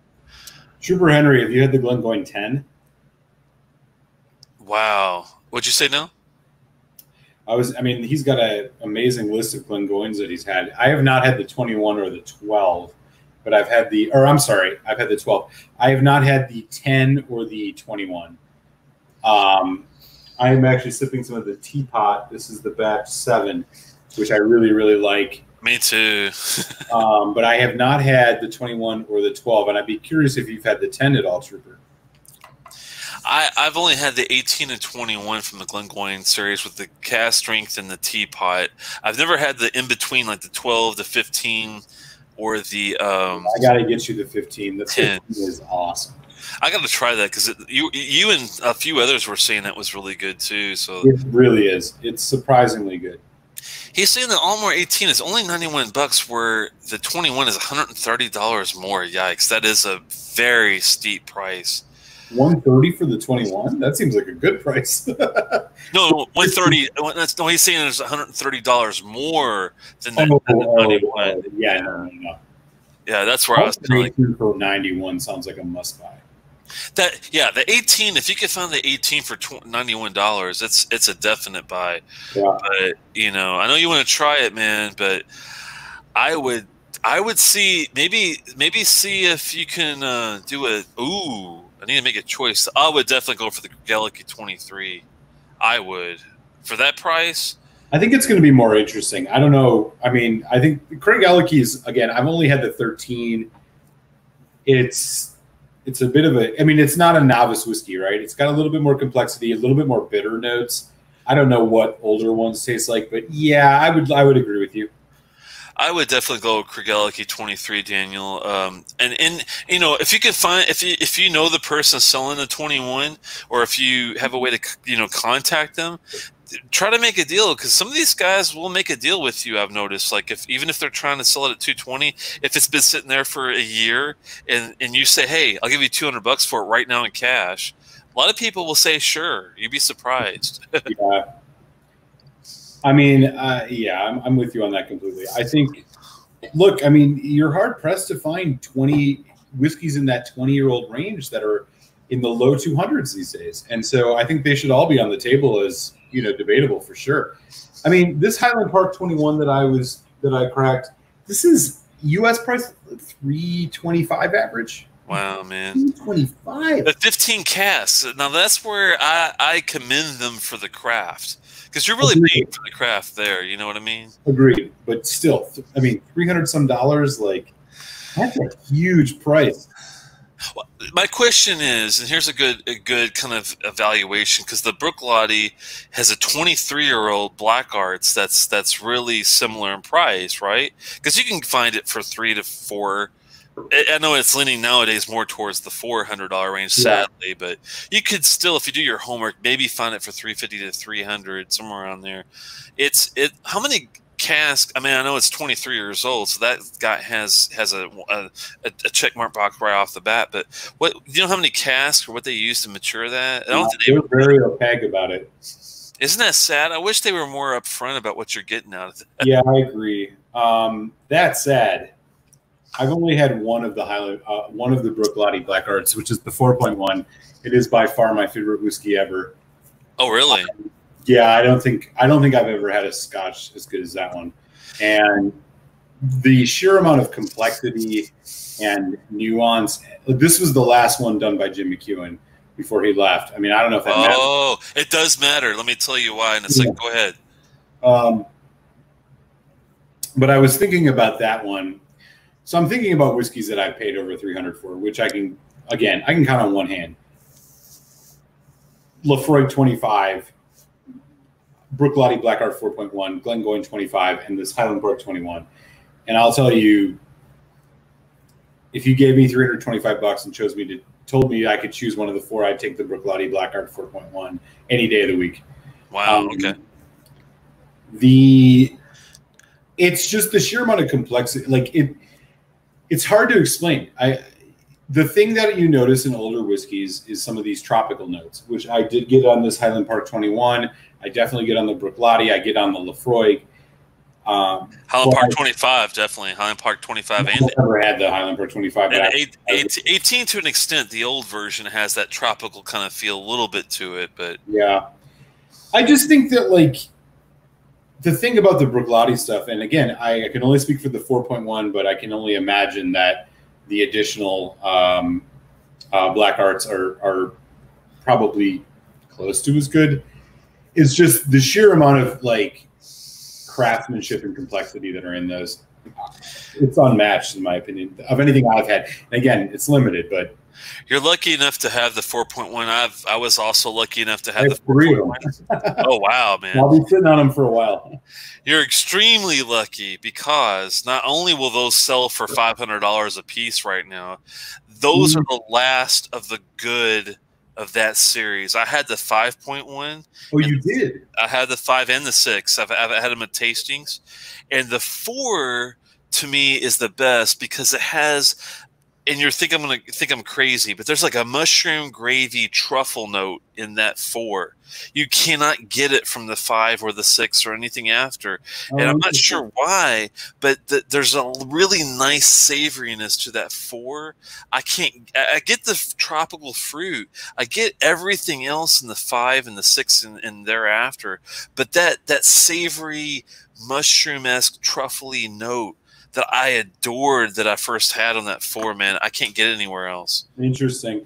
Yeah, I've never had the good fortune to try the 5 or the 6. And I guess there's now a 7.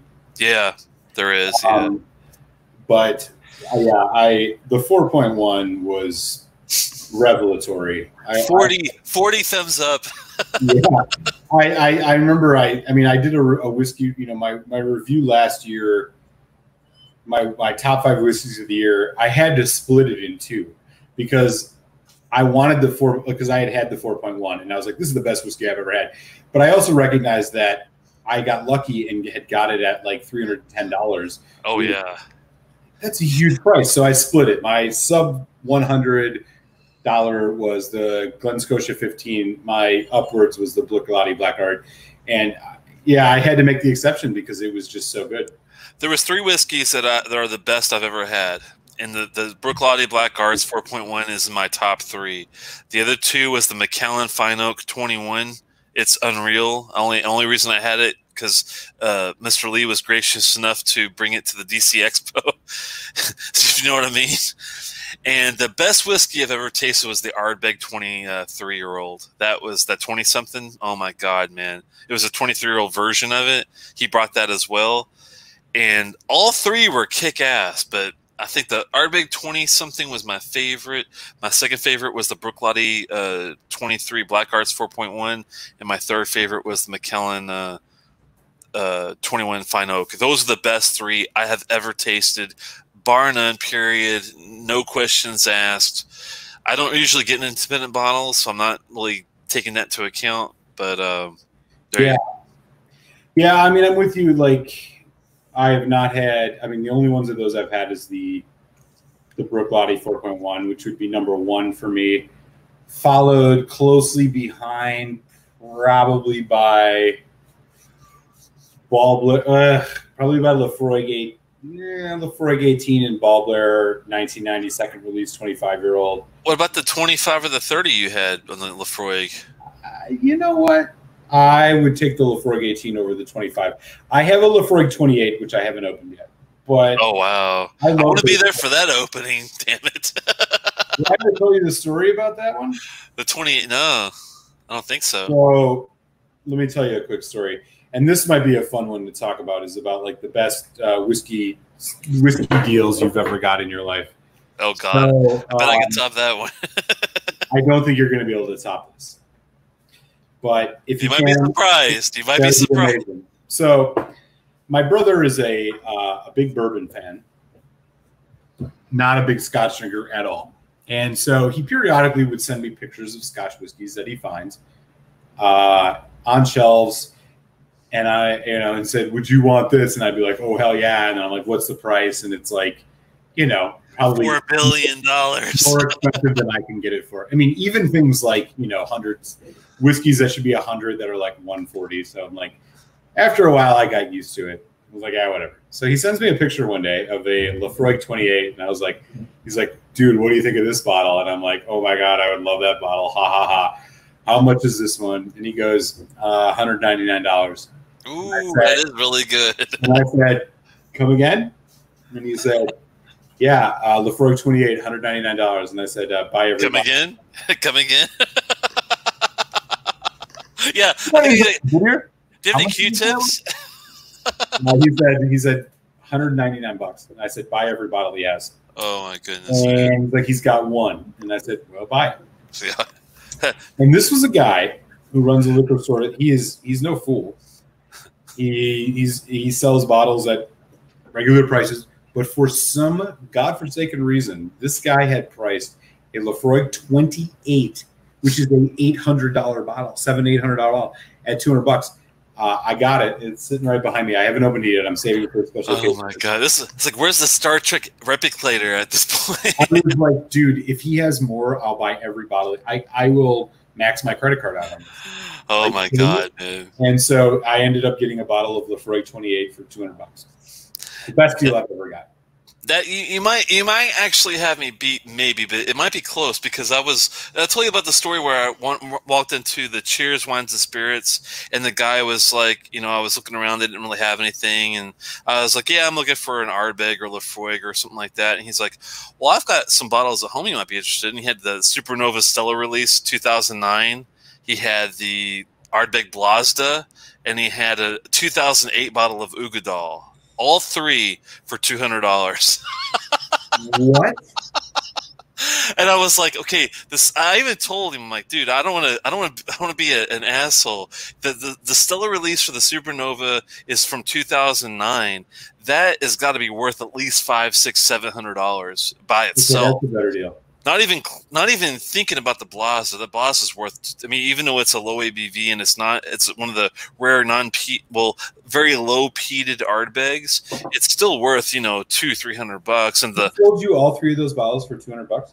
And the 2008 Ugadal, that alone is worth $200-$300. I would think, So I was like sold, and he's like, no, I appreciate you being honest with me, but I knew that you would like it, and I don't want to sell it to anybody else that's not going to appreciate it. I'm like, I'm the most appreciative guy in the world. Oh, okay. So I was like, sold. Next day, I'm like, I'll be here tomorrow. Yeah, that's unbelievable. It pays to go inside and talk shop with the whiskey people, because you can make some crazy ass deals. And I drank almost. I have a little bit of Supernova left. I mean, I'm getting toward the end. I'm drinking that shit though. I got a lot of Blazda left. It's okay. It's not my favorite. I heard the Blazda is whatever, but dude, you got three of those bottles for $200. But the Blazda is really good if you're in the mood for something different and still want to keep it Ardbeg. It's like unlike any Ardbeg you've ever tasted. I'll try to save you a skosh at the end and see what you think of it. Too kind. You're too kind, sir. No. I'll try to save you a little of the Supernova if I can. Unbelievable, man. Are you serious? Yeah, the first release of the Supernova, 2009. You all three of those bottles for $200? That's why I thought, well, you might have a really good deal, but I might have you beat. Possibly. Yeah, you got me beat. But it's barely, man. You got a 25-year-old Lefroy for a couple $100. $500, you would have got a deal. That's still $900 bottle you got for $200. That's crazy. Yeah, but if he would have said, "I'll sell you these three bottles for $500," that would have been a deal. That would have been no questions asked. I still would have been like, well, where are we going to come up with this money? I'm going to talk to the wife about this. Thankfully, they come to that. Yeah. Secret credit card for that one. Let's catch up on a couple comments here. Glengoyne Chapter 1 NAS, first fill sherry at 48%. That sounds, even though it's an NAS, that still sounds beautiful. I haven't had any of those, but I didn't know whether or not I should get them, but that sounds like a fantastic deal. I didn't know it was first fill. Have you bought it, Lost Cause, and did you like it is my question. Legacy Chapter 1. Okay. The Glengoyne 10 was meh. Yeah, I can imagine at that age, the mouthfeel you would think would be really, really ultra thin, wouldn't it? Or have you had it before? Do you think it was like, I don't know, Juan, if you've had the 12, but how it would compare to the 12? That's a good question, because you got to compare with the distillery's other stuff. Yeah, he'd also vote Kergeliki 23. Yeah. So that's oh, interesting. Okay. Yeah, man. I mean, you have almost the entire core range there, Trooper. That's awesome. That is awesome. You don't see that every day either. It's hard. It's not easy to find Glengoyne all the time. No, it is not. The Altmore 21 has made deals before, but never seen the Kergeliki 23 for $229 either. Yeah, I think that's a really good price for the 23, because the 17 was not too far away from that price from what I remember. I mean, it wasn't quite that high. It was like 170, I'm thinking, for the, I can't remember what I paid for the 17, but it was underneath 230, but I would still go that way. Yeah. Golden Dream on Netflix, where McKellen describes Black Art. Oh, okay. I didn't know about that. Man, I'll tell you, man, that 4.1 is something else. What is? Do you know what this Golden Dream is? Is it a movie or what is it? So I first, when he wrote that, I thought he was talking about. There is a Scotch distillery or a Scotch documentary on Amazon, and I want to. Oh God, I wish I could remember the name. But it has it. Jim McEwen's all over it, and he talks about his time at Bruichladdich and all that. But it's not called the Golden Dream. I got to see this for sure. Thank you for. Thank you, Lost Cause. I'm going to check that out for sure. Well, let me know which one you're talking about, Malt, because I've got both Netflix and the Amazon one, so I could probably watch both of them. I want to think it's. I want to say it's called Neat. Okay. But I'm not entirely sure. So Neat on Amazon, possibly, and the Golden Dream on Netflix. I'll have to remember that because I got to watch that. I think it's called Neat. Let me just double check. No, Neat is the story of bourbon. The Scotch one is called. I'll know in a second. You can continue. I'll let you know what it is. Sure. Let's talk about Ardnahoe. This guy is saying, speaking of him, McEwen, I cannot wait to try some Ardnahoe. Is he the head guy at Ardnahoe now? Yeah, he's that guy. Oh, dude, you're in for a treat. And let me tell you why. I had a buddy who recently went to Ardnahoe and got to taste their new make. And let me tell you what he said about the new make of Ardnahoe, which is the new Isla distillery that people are just dying for. This is what he says. Let me get past all the upfront stuff. So Stephen Conrad's right. It is the one I was thinking of is the one that was mentioned, the Golden Dream. Yeah, that's the one with that. It's on Amazon Prime Video. It's Jim McEwen's all over it. Check it out. It's great. Yeah, this is one thing I love about Dramfest is that you often get to chat to the distillers and sometimes even have a new make. What I like about Hunter Lang is they do their bottlings. When I heard that they had opened an Isla distillery, I was very interested in trying some of the new distillate. It's a family-owned distillery, which is rare, and first opened on Isla since 2005 with Kilchoman, which is the last one. Every aspect of the new setup they've got is top-notch. It has Oregon pine fermenters, 2 lantern-shaped pot stills, a 13,000-liter wash still, an 11,000-liter spirit still, the longest Lin arm in Scotland, apparently in a worm tub condenser. The distillate is made from malted peat between 40 and 45 ppm from Port Ellen maltings and undergoes a slow fermentation around 72 hours. Jim McEwen, I'm probably butchering his name, came out of retirement, consulted on the project, and joked that finding the cut point in the spirit was as difficult as giving birth. I'm also quite excited that they've got a lot of different caskings. The diversity reminded me of Ben Ryack. Primarily, they have 70% first fill of bourbon barrels, 20 to 25% first fill ex Oloroso hogsheads, and some butts. However, they also have some other wine casks such as Port Madeira, Muscat, Rioja, and some rum. They do the Kill Devil range as well. So I'm looking forward to hopefully some great wine and port cask finishing from them. Anyhow, the new make was awesome. Very biscuity, fruity, and smoky. Very much hope that they have good casks to do it justice. Wow. And that's where he left off. And for him to give it a 4.5 out of 5 on a new make, that is something special. So I think we're going to be... that sounds delicious. I think we're when Ardnahoe is really like, I can't wait for that, man. Yeah, that's one of the things I'm looking forward to the most. Speaking of 4.5 out of 5 drams, I don't know where you fell on this one, but what was your opinion on the Laphroaig Lore? I do like the Laphroaig Lore a lot. Do I wish it had an age statement? Yes, but is it disappointing? No. After having the 18 and the 15, it kind of is like if you took the 15 and the 18 and made some sort of blend. It's a lot like it. Thinking of it that way. That's a good way to put it. The thing that I noticed about the Lore, I mean, this is my 3rd bottle of Lore. I didn't get one of them when it first came out.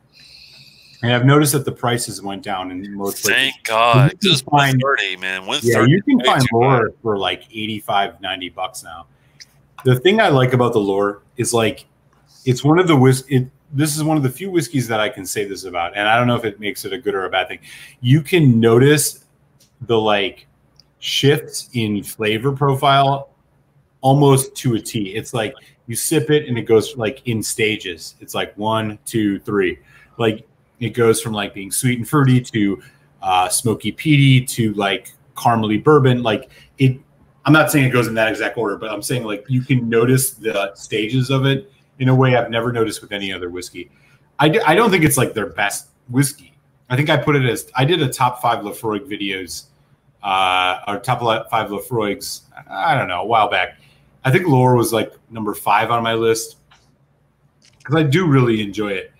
But yeah, it has this quality where you just like, you take a sip and you're like, and then it like, you just notice it shift over to like something different and then something different. It's almost like, some would argue to a fault, like designed, Yeah. like very designed whiskey, and in an amazing way though, which I like tip my hat to. But I really do enjoy it. I think it was designed, and that's, I think that's why some of these guys do NASs, is for their way to do experimentation. Because if you take any of your really old stuff, and they do have some 30-year-old shit in that lore, believe it or not, there is some very old whiskey in there.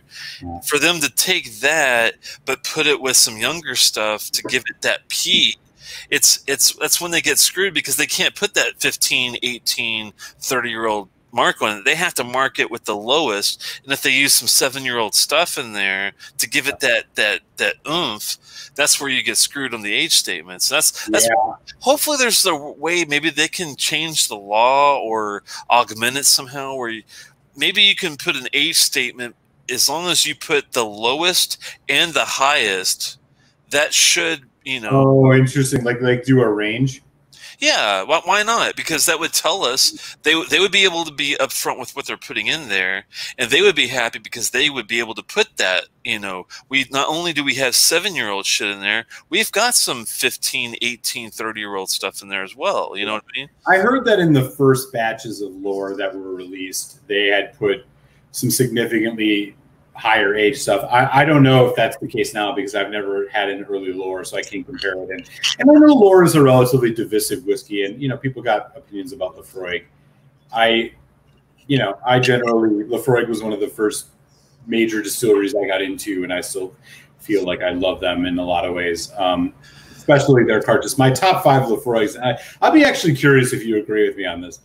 The top 5 Lafroigs in the video I did, and I've had probably about 15 different Lafroigs. Number 5 was the Lore. Number 4 was the Carchis 2017 quarter cask at cask strength. Number 3 was the 25. Number 2 was the 18. Number 1 was the 10 cask strength. Oh, wow. That's not a bad deal, because, I mean, the 10 cask strength, even though it's not a higher age, it is their bread and butter. It's like their... And there's a new one out. It hasn't hit the States yet, as far as I've seen, but the new 10 cask strength is out. The batch 12, which is February release. My favorite, oh man, it's gonna be tough. My number 1 is probably the 18, only because I have had the older ones. I just like the peat still being a part of it. Like the 18 has that, you know. Yeah. I mean, that's the reason why I like that one a lot. I think my second favorite is the Anquamore. Have you ever had the Anquamore? Oh, that's a travel exclusive, right? Yeah. It's not easy to find, but I tell you what, it's very worth the pickup, I think.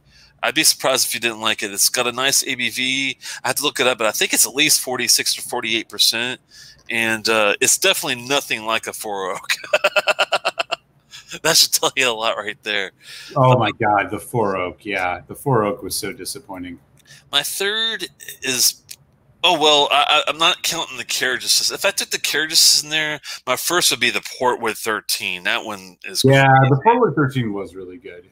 The Broad Deer is another port cast that's really good. Any batch 1, batch 2, the Broad Deers are really good port whiskeys that the Lafroigs had in the past.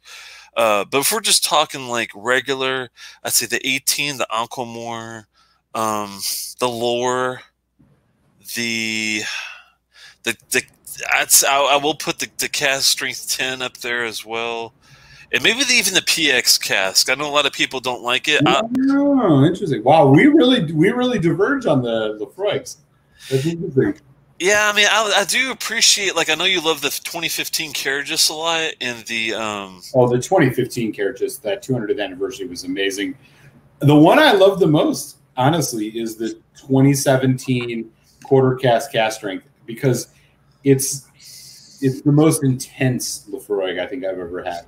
If that makes sense. It's a good point. Like, see, to me, like, I appreciate Lefroy and Lagavulin, for that matter. When they take the heavy peat, they also put either a heavy sherry or a heavy cask maturation with it. That's when I get like, okay.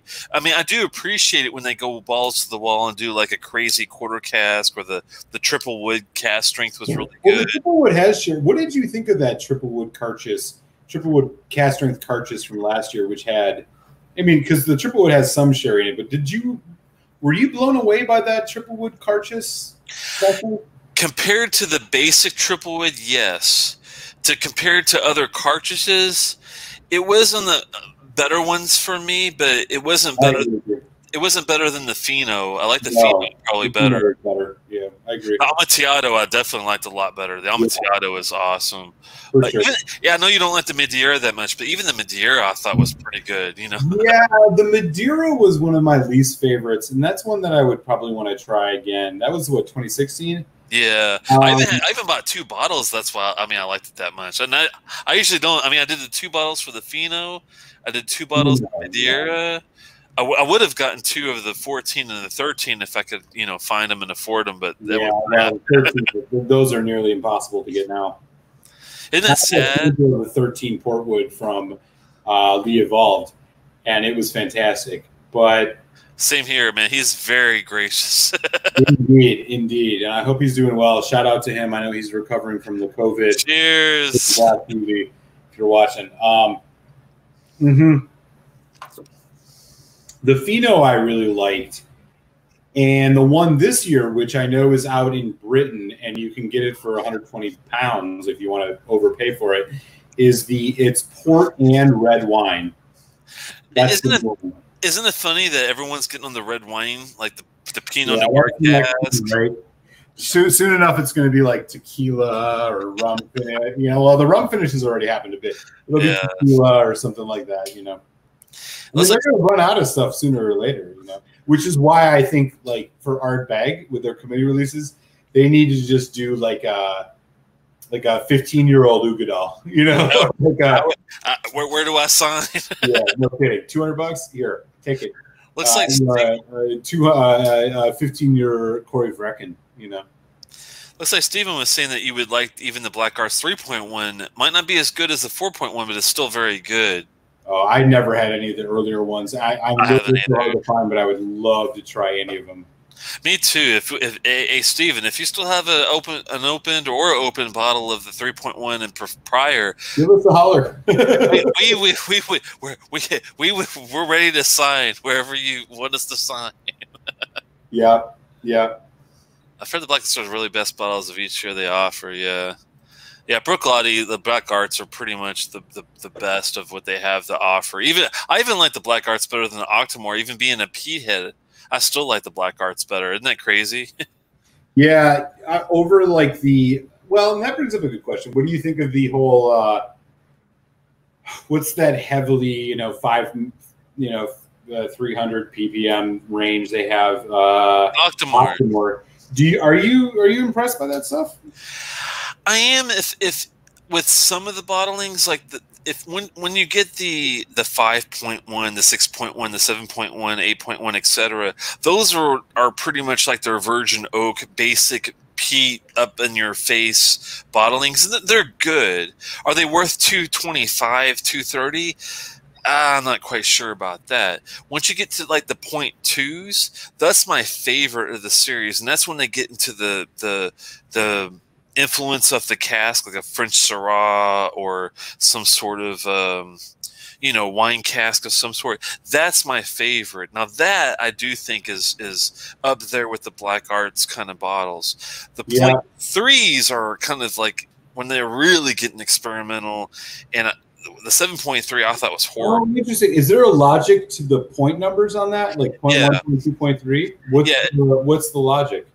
Anytime that they do a release, the 0.1s are always going to be pretty much virgin oak, like basic, heavily. So those are going to be the real sooty, spicy ones. 169 to 200 up to 300 ppm, like the heavy ppm. The 0.2s are still heavy ppm, but they introduce like a cask maturation or some sort of like influence with it, and those are like the best, I think. And then the 0.3 is almost like an experiment where they're like, okay, how can we really make this interesting? And that's when it tastes like durian fruit and some crazy ass shit you don't want to taste. And that's when I'm like, no, thank you. Got it. Okay, that's to me. I mean, I've never bought them strictly because of two things. I was on a live stream. I'm part of this group called the Philadelphia Whiskey Society, and the guy who runs it had a Diageo rep on, who basically was saying, like, again, Bruichlati's not part of Diageo, but was basically saying, like, you know, the human palate can really only taste up to like upwards of like 25 to 30 ppm. He's not right. It's all kind of like whatever. He's not right though in that. You can definitely taste a huge difference between the 169, the 220 and up versus like relatively though, like relatively to big time. Lee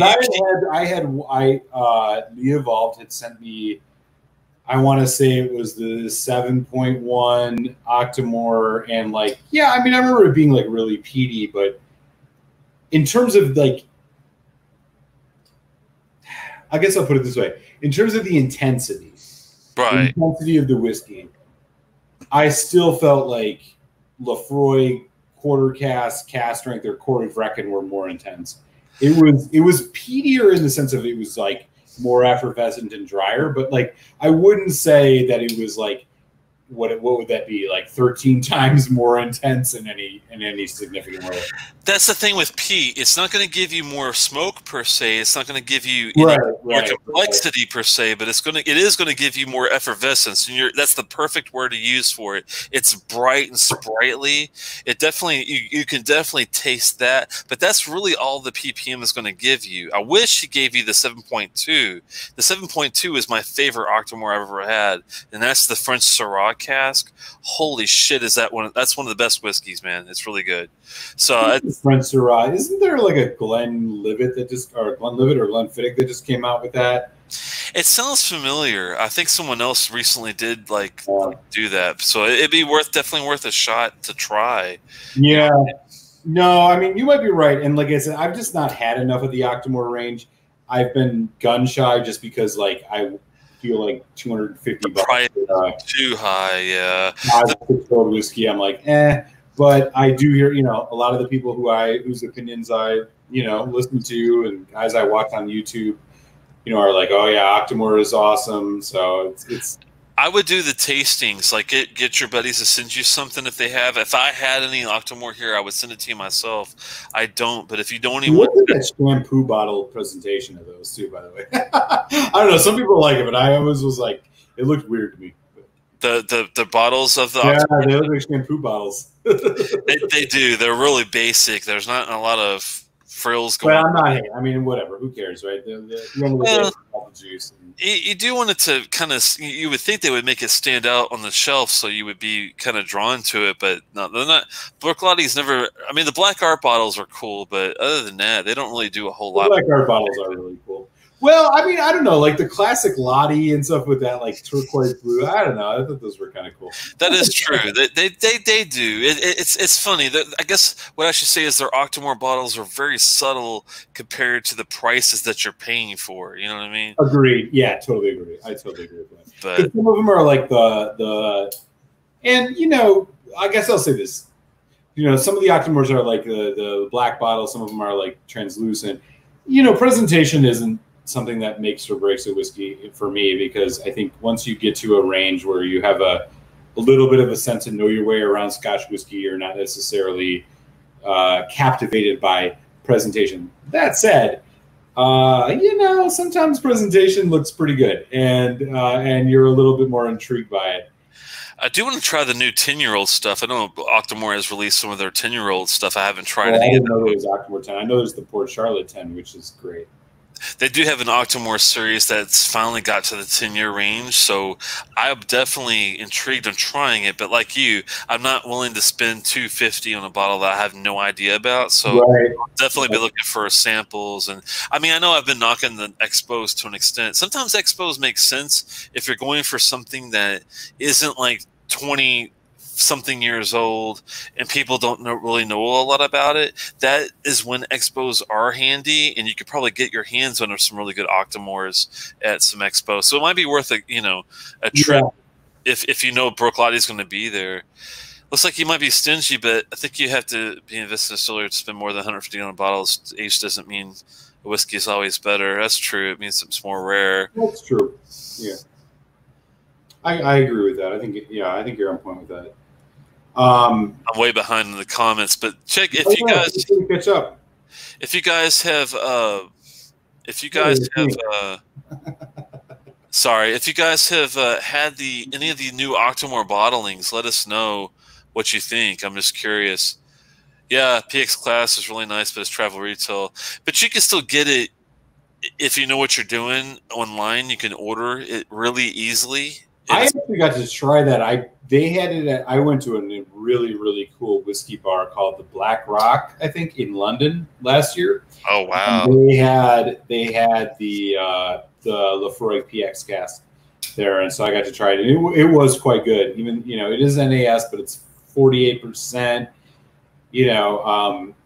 And honestly, there's nothing else that Lefroy puts out that has PX in it at all. So it was a cool pour. I've always looked for it in travel retail, but I was never able to find it. You love the Cargis Triple Wood. It's still the only Lefroy he's had, but the Laura is one very near horizon. You'll love the Laura and the QC, man. The quarter cask and the Laura are really, really good. Oh, yeah. I mean, the Cargis Triple Wood is good. It's just very wood heavy. I mean, that's the thing about triple wood. You're getting a lot of wood, so you better I felt like it was a little muddled. Like it didn't quite pop like the quarter cask strength did. But again, like it's mild. I get some mild criticism. I still think it was a good bottle. I think if your choice was the Lefroy quarter cask, triple wood cask strength, or the Laura, I'd get the Laura. I'm surprised that he's seeing the Laura for that much still, because other than California, I haven't seen the Laura for that high a price. Because when I first started looking, excuse me, here, they were like $115, $120, $130. But dude, I bought 3 bottles of Laura last year for $80 a piece. Thankfully, it has dropped here in Maryland even. But like in California, they still want to charge you like $130. It's crazy. But he saw the new Cargis for $100. I would pick it up for that. Crazy, yeah. There's no way I'd pay that much. But the new Cargis for $100, that's perfect. I would grab it for that. Agreed. Yeah, I'd do it. Where would you get the new Cargis for $100, Daniel? I'm just curious because I need to pick a new one up. Lefroy rankings are good. I would only disagree with the Cargis. I think the 2019 Triple Wood Cargis is better than the Cargis quarter cask. The 10 is the best quality and value. Yeah, I'm with you there, Andrew. Andrew Page, I totally agree, and that's why the quarter cask strength was my #1, because I think for the price and the diversity of what you get every year, you can't go wrong with it. I think it's the best peated whiskey. If there's one peated Scotch I would recommend to anybody who's had Scotch before, it would be the Lefroy 10 Lefroy 10 cask strength. He's saying if we like the Black Arts, we should track down at least a sample of the OBA concept. I have heard of this. I've never tried any of the concept bottles. They're very particular. I have seen them for sale for like $220. Is $220 a good price on that, Stephen? I'm just curious if that's crazy or if that's a fair price on the OBA. It's literally a Black Arts Octomore. That sounds damn good. Jeez, that sounds like heaven on earth. It does. Could you imagine the peat level with the complexity of a Black Arts bottle? I can't. Holy shit. We got to get that. Yeah, we got to get that. All right, man. With that, I got to get ready to sign off here. But I hear you. I'm about the 2-hour mark. But it's been fun, man. And let's connect over email and see what's up for next week. And yeah, good chatting with everybody as usual. I'll raise what's left of my lore here. And I'll catch you next week, brother. Stay well. I've got a surprise space side peated bottle to show you for next week. You'll be like, Ooh, what? Yeah, and it's a distillery bottle, I'm interested. Alta Vanya. Oh, no. It's Okay. spelled weird, but it's Alta Vanya. It's ALLT. Uh, you know what I'm talking about, Yeah, probably. maybe on the off chance I can find it, I'll take a look. But Yeah, it's yeah, not sounds good, expensive man. either. Good chatting, brother. I'll see you, Good man. stuff, everybody. Be well. It's like, thanks a lot, Malt, for stopping by as well. Look at the comments here. Sorry, but yeah, the Alta Vanya is what we're going to look at. I think next week for something a little different, and it's a distillery bottle, which is rare. Not a bad price at like $40 too. Very nice. It was a 3-dram bottle kill. Oh man. 5 Isla lineup. Our Big 10, Lagavulin 16, Portishead 100 proof. Ooh, and the Ugadal making solid memories. I can imagine, man. That's quite a lineup, I have to say. First time having Arbeg 10. And the second train was the triple wood. That's a good. That does sound like a night to remember there. Oh, it's Octomore Black Arts. I didn't know that. I was wondering what the OBA was. Well, hell, I'm learning shit right now. I just lost where I was in the comments. Damn it. Let's see. Oh, there we go. How long have you been in the whiskey? I think you said it's been so long. That's cool. Let me catch up here. Sorry.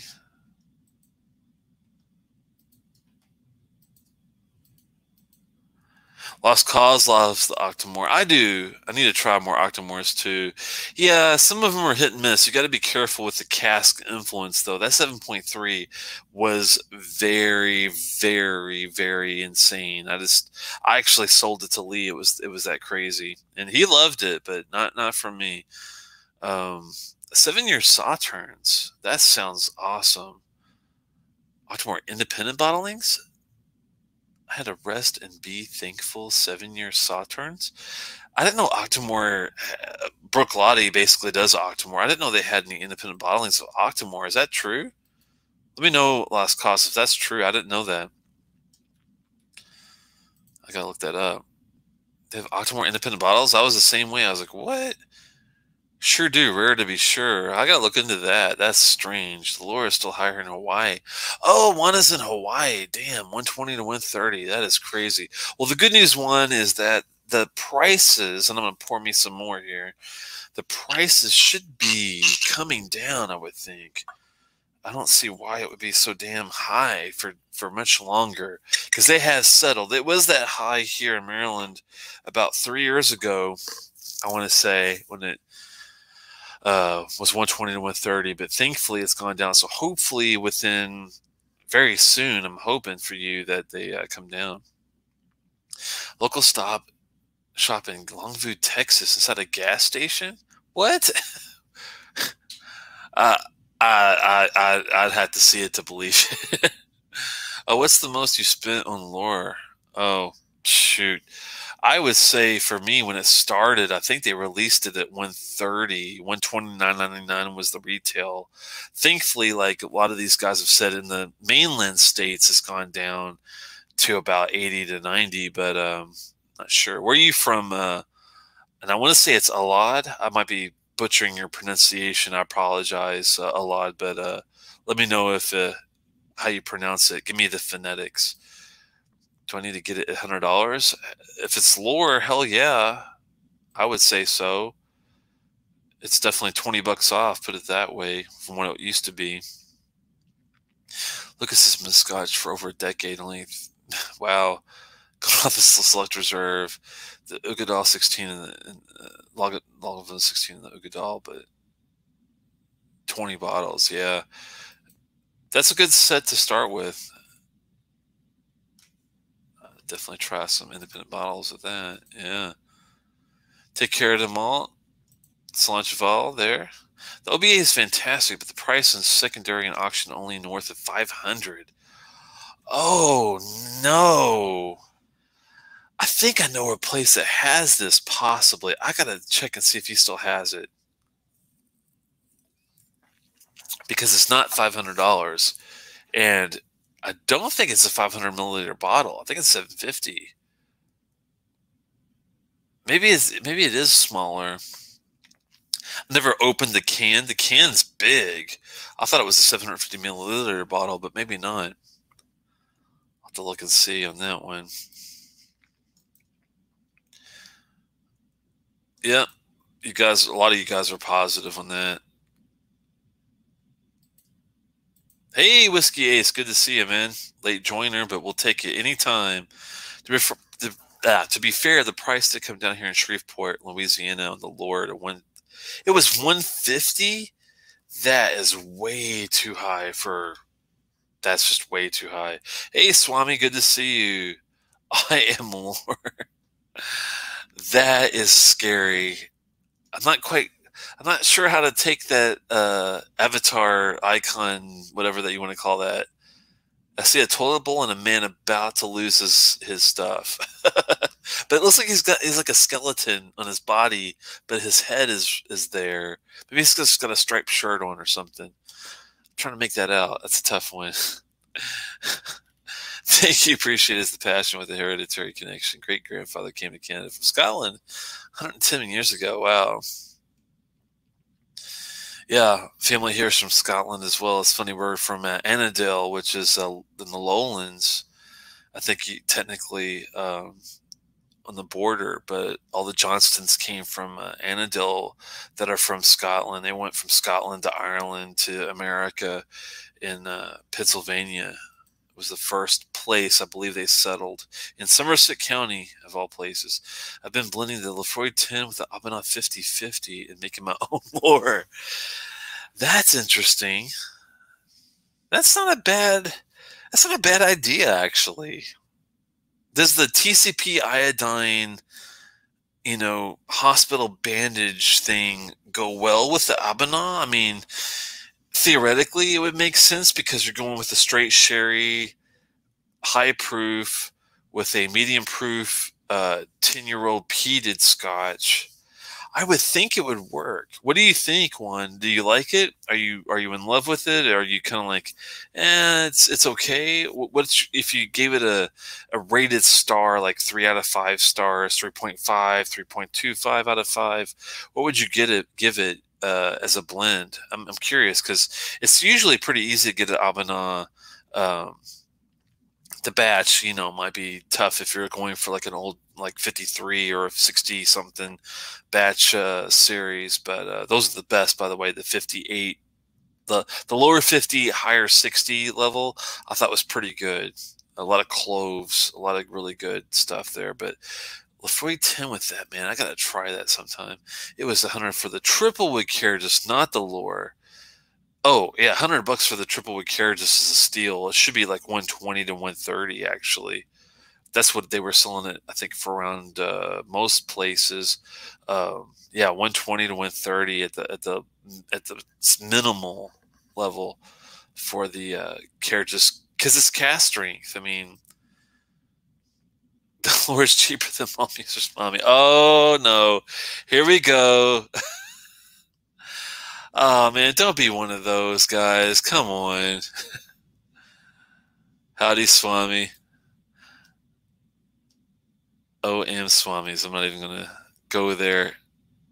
Yeah, I know the city next to New Orleans there. I'm not going to try to pronounce it. I'm going to butcher it. I barely speak any French. Albeit it was sold originally only through the distillery.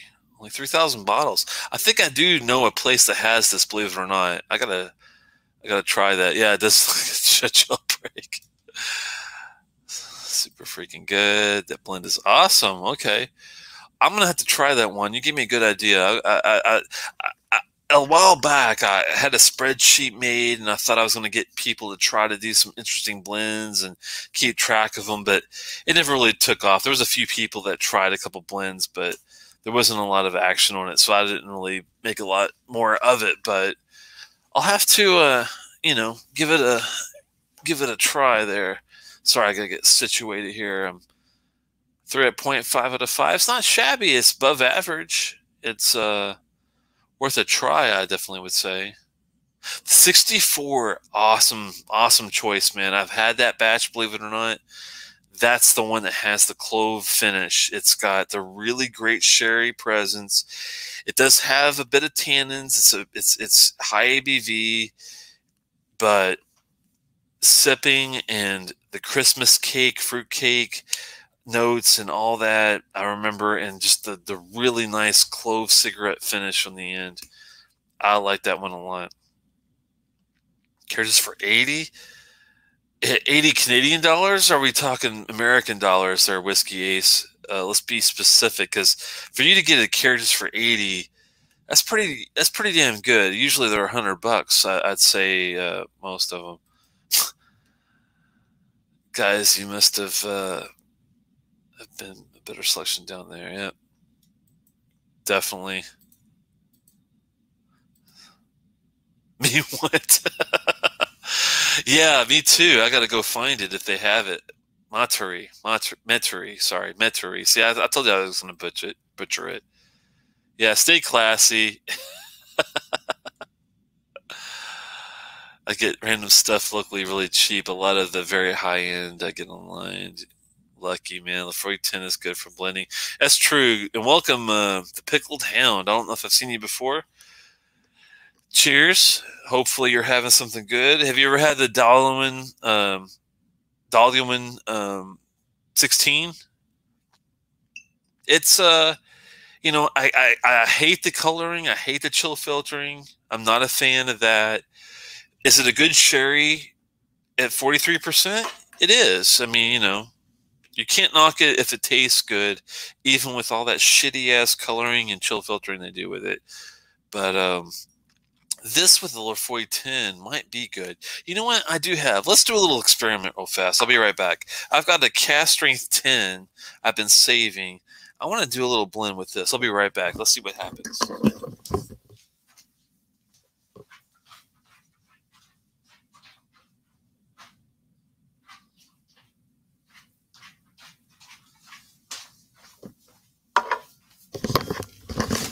I have been enjoying an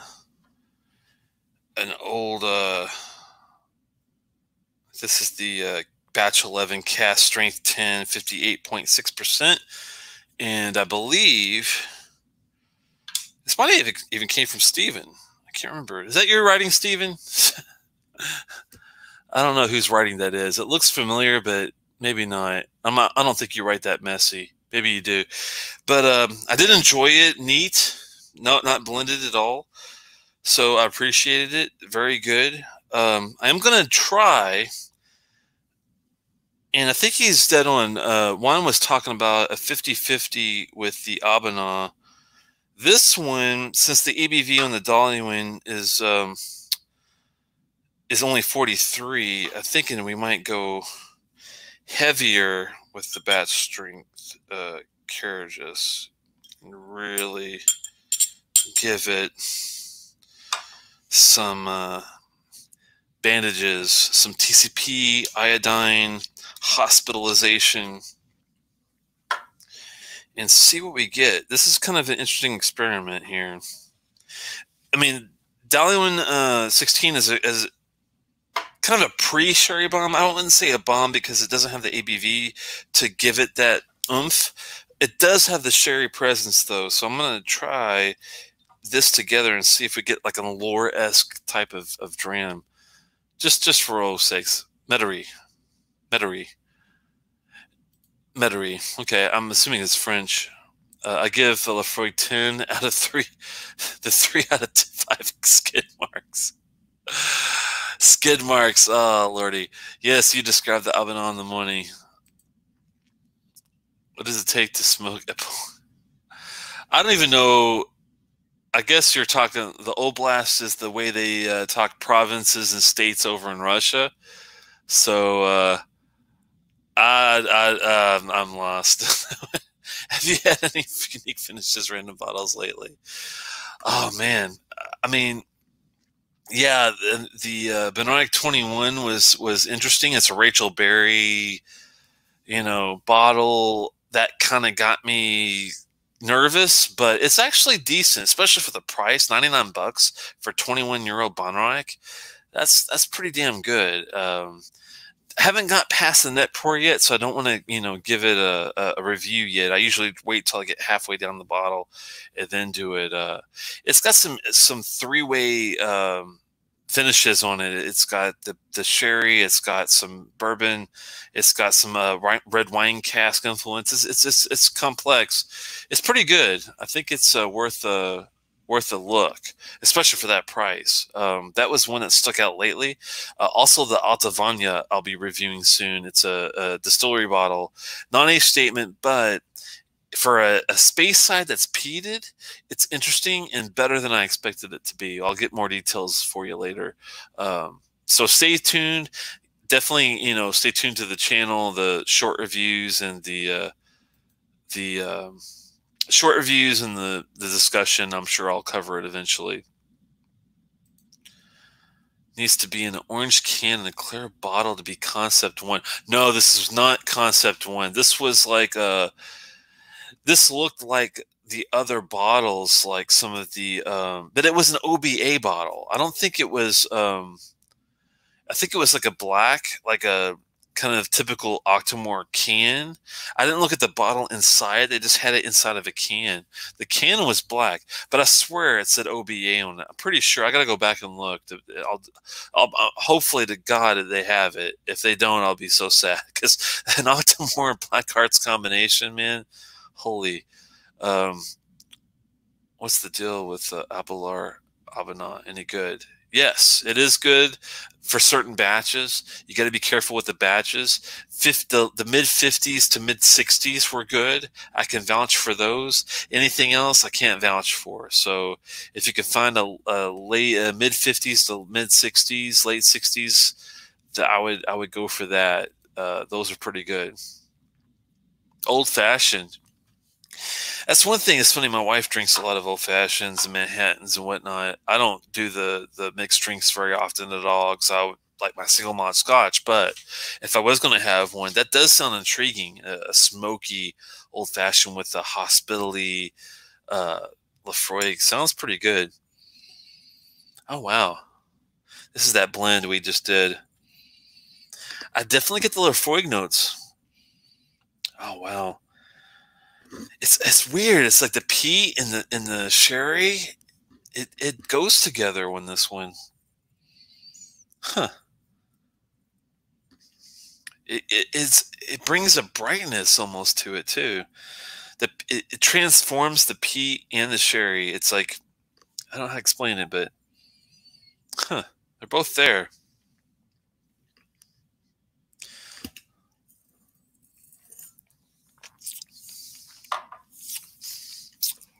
That's good. Wow. Oloroso sherry with some Lafroig 10 cask strength. I like it. I like it a lot. Wow. Not as dry as it was before the addition of the Lafroig cask strength 10 as well, which is a blessing in disguise. Huh. Hell, I should buy a shitload of Lafroig 10 cask strength and Dailuaine 16 and blend it myself and sell it. I'd probably be a fucking billionaire. Mm.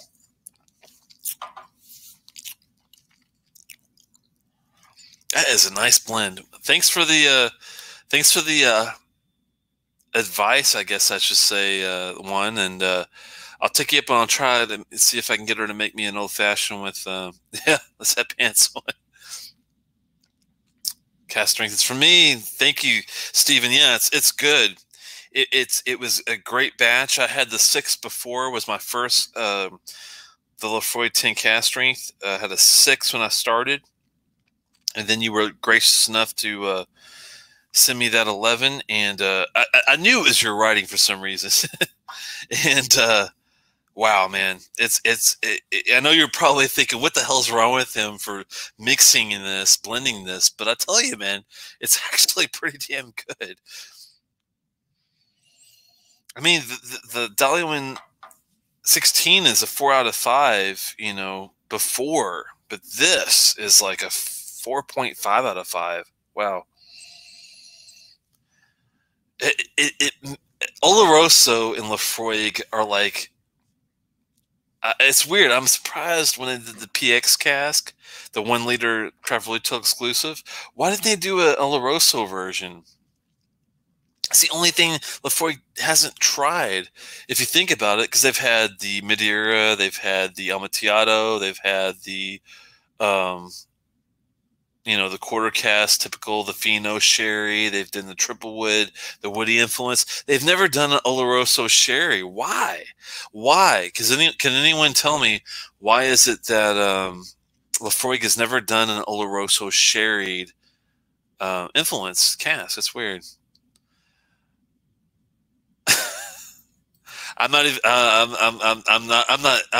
not far gone enough to even entertain a surge here. I'll go back to the Discord and reach out. My penmanship sucks. It doesn't, man. No, you're fine.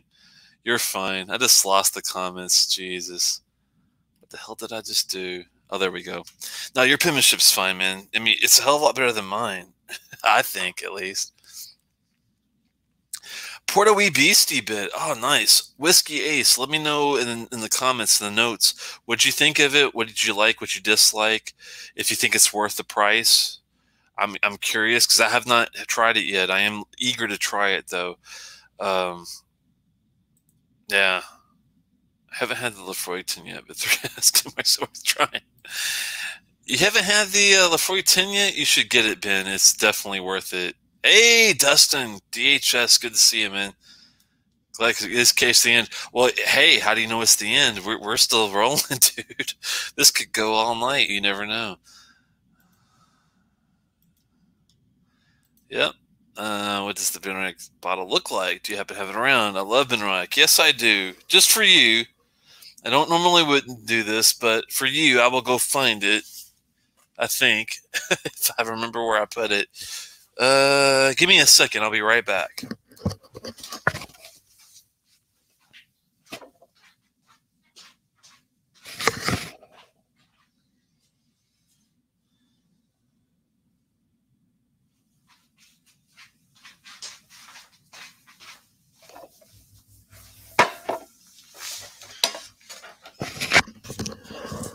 I profusely apologize for that, but this was the can. Let me take away the stupid thing there. There's the can, and it's it's a pretty basic presentation, I'd say. And I was nervous when I saw this signature. I was nervous. I was like, "Oh shit, here she comes." Oh shit, here she comes. Rachel Berry is on the prowl. But we've had a little fun with this, and we'll be doing a review on the 21 here. Maybe next show. Maybe I might do the Altavania instead. Maybe save this for the next one afterward. But $100. I mean, it's hard to beat. It really is for the price. And you can find it still. I just ordered it myself not too long ago. It's out there. It wasn't as good at first as I thought it would be, but after I got past the neck pour and I got around this level, then we're talking some goodness. I'm here now, and once I get to right here, I think I'll be ready to do the review on that one. It's not bad. It's not outstanding. It's definitely worth $100. Put it that way. No joke. Oh man, I missed where I was in the comments. Let me go back up here. Sorry about that, but there you go. Good to see you, Dustin. Definitely. Oh lordy, and then try some Compass Box King Street. Yeah. Only had the 13 Madeira and the Bernie Moss intensely peated. Want the heavily peated cast strength. The good thing about Benrick is they do have some decently peated offerings. The Curiositas at 10 years even is really good. The Septendecim 17 was really good too. I do like peated and non-peated Benracks. They are a good distillery, worth the venture, definitely worth the price. Oh, been dieting, so my glass has been pretty dry lately. That's okay. At least we're still having fun there, DHS, and I really appreciate you stopping by. Dustin's got some really good knowledge on a lot of bottles. He is one of the better collectors that I know, and so if you're looking for any advice, he's very particular as well. He's probably even more picky than I am, and I'm pretty picky. Picked up the Cabocke in Lafayette for $55. That's a damn good deal, I would say. Galaxy 1989 for 29 years, single cask. Wow, that sounds outstanding. That's crazy, man.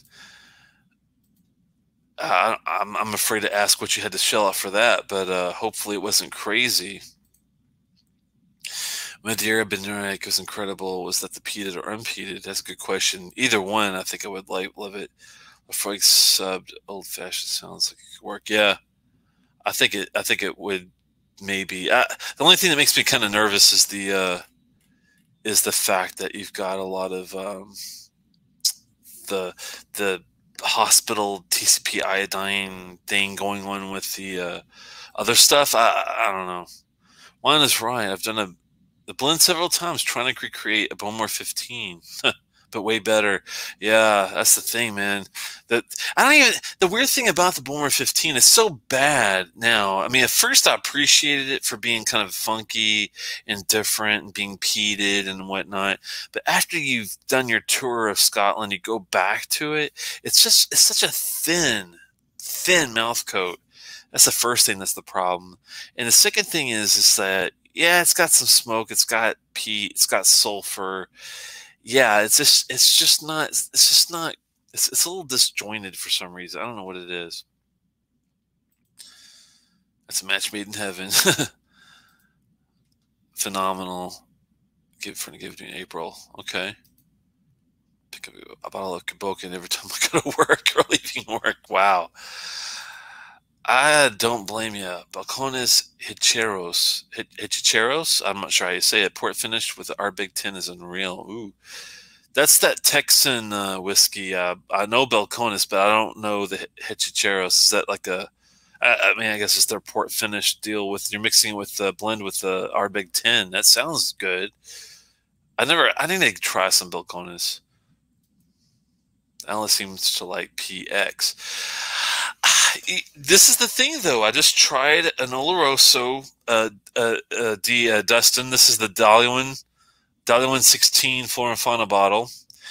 You know, I don't like the coloring. I don't like the chill filtering. I don't like the 43%. Everything else is great, though. So, with that said, I thought, you know what? Let's take a Lefroy 10 cast strength batch 11.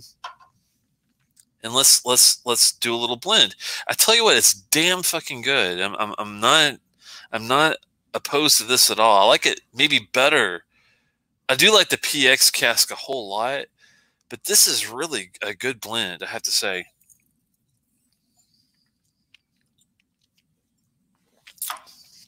Doing 50-50.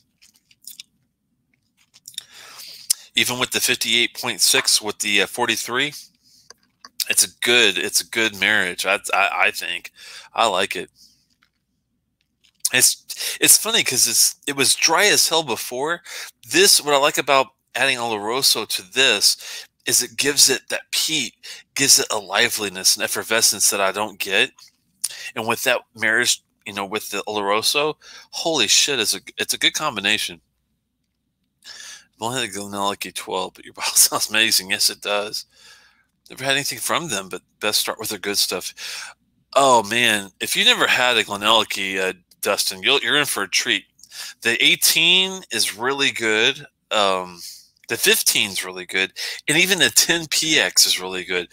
Glenelg is one of the better distilleries that have a really good new line. I don't want to say new distillery, but they have a good a new line of Scotch that's definitely up there. Waiting for that one to reach Hawaii. Yeah, I can imagine.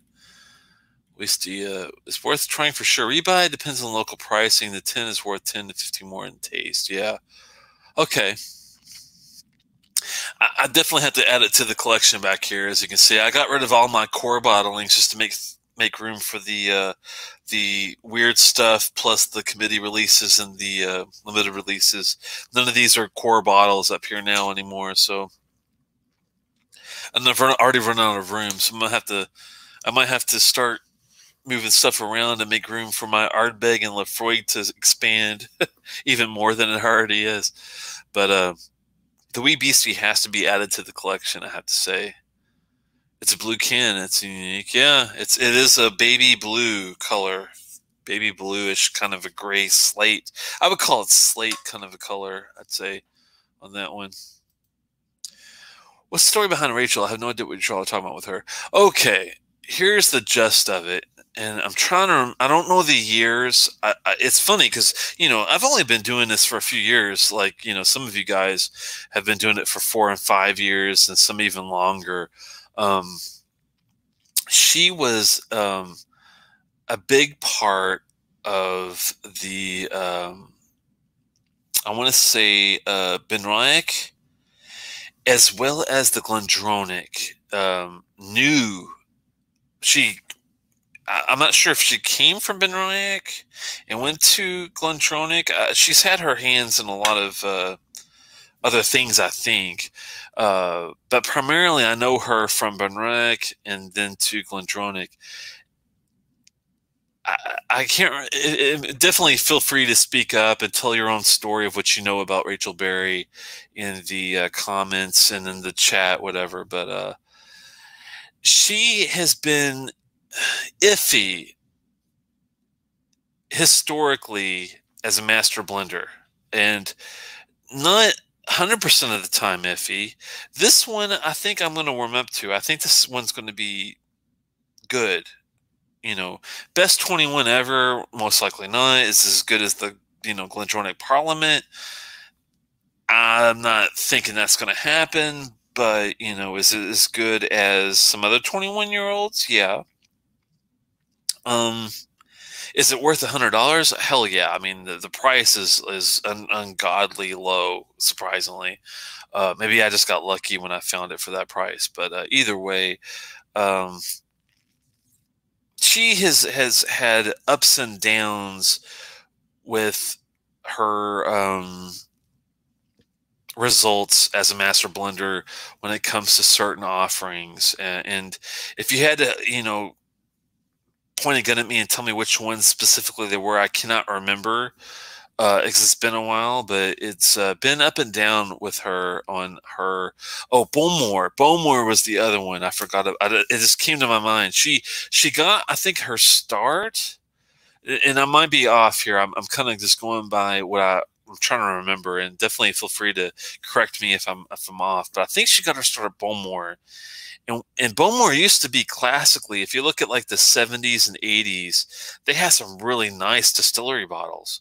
When she came on board in Bowmore, they went downhill fast. And a lot of people, even to this day, are like, don't get a distillery bottle from Bowmore, get an independent bottle, unless it's like Devil's Cask or something really specialized, like Mezzanura Cask or something like crazy like that, and then she went to, from Bowmore, I guess, to, I'm not sure if the Benriach is an old thing or a new thing, but I know she went to Glendronach, and I think that's recently. And it's really kind of scaring me at what she's going to do there, but we'll see. I'm all for second chances or having a bad day. I know exactly how that goes. I have them myself. No one's perfect. Everyone fucks up. It really, it's just the way life is. So, are there hits and misses in her portfolio? Probably, but everyone's got hits and misses if you think about it. I mean, some more than others, but I'm not knocking her, but she does have a history. We'll put it that way. If I ever had another one, I buy it, but unlikely. BBC, I dig it. Similar to the Ardbeg Tim flavor profile, but the P is turned up a little. There's a faint Oloroso influence, but pretty vague.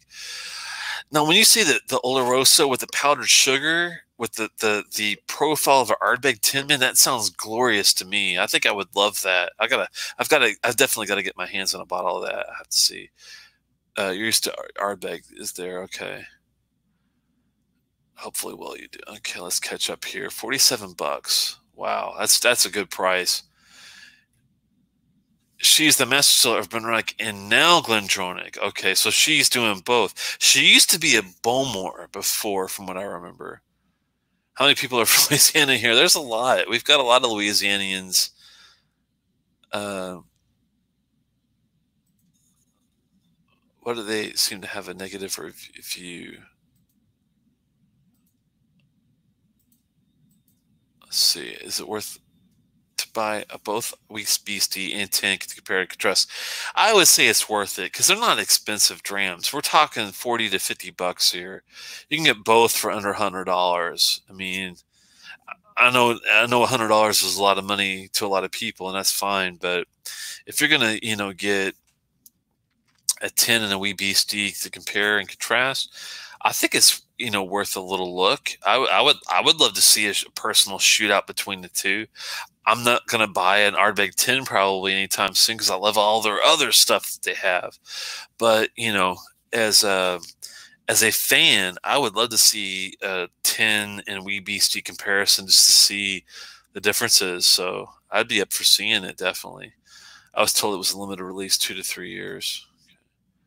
Lucky was about $350 with shipping and currency conversion. 60.2%. That's a good deal, man. For that year, I think you said it was a 20-something-year-old. You got a good deal in that, Dustin, I'd say. Hell of a good deal on that. Thumbs up for the buy on that deal. And that's your first Glenelg, man? Jesus Christ. You ain't fucking around, are you? I'm typing too fast. I have to slow down. That's okay, man. Most of the people picked up the wee beastie for even less, 47, like 39. Yeah, it is kind of a fluctuating price when it comes to that one being new. I think they're trying to test the market to see what they can get away with. 10 similar price in this new release, chance to try younger Ardbeg. I would go for it too. I don't blame you. Was hired a master blender for Glendronach, Benrick, and Glengasco still stills in 2017. Okay, now we're talking. Okay, so she was at Bowmore. She goes to Glendronach, Benrick, and Glengasco in 2017. Glengasco is an interesting distillery. If you guys are not familiar, I personally would steer you towards the Torfa. A lot of people love the Revival. I did not like the Revival that much. Just me. I just thought it was a little bland and just not my thing. The Torfa is a good dram. Now, was it pre-2017 that I had it? Let's take a look. Thankfully, I have the bottle right here.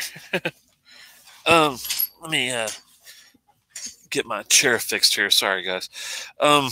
This is what it looks like. It's a Glengasco Torfa, richly peated, non-chill filtered, and natural color, which at least they did that right. Let me see if I can find a date. 50% ABV, by the way. 50. Isn't that beautiful? That's beautiful. Not a fan of the NAS thing, but, other than that, to be non-chill filtered, non-colored, and to be at a good 50% ABV, I even think Stephen Connor would be up for this one. Stephen, have you had this one before, and do you like it? Do you prefer the Revival? I'm just curious what you think about the old Torfa here. What year was this done? I wish I could tell easily. Maybe the bottle. Let's see. I can't reach it. 1 second.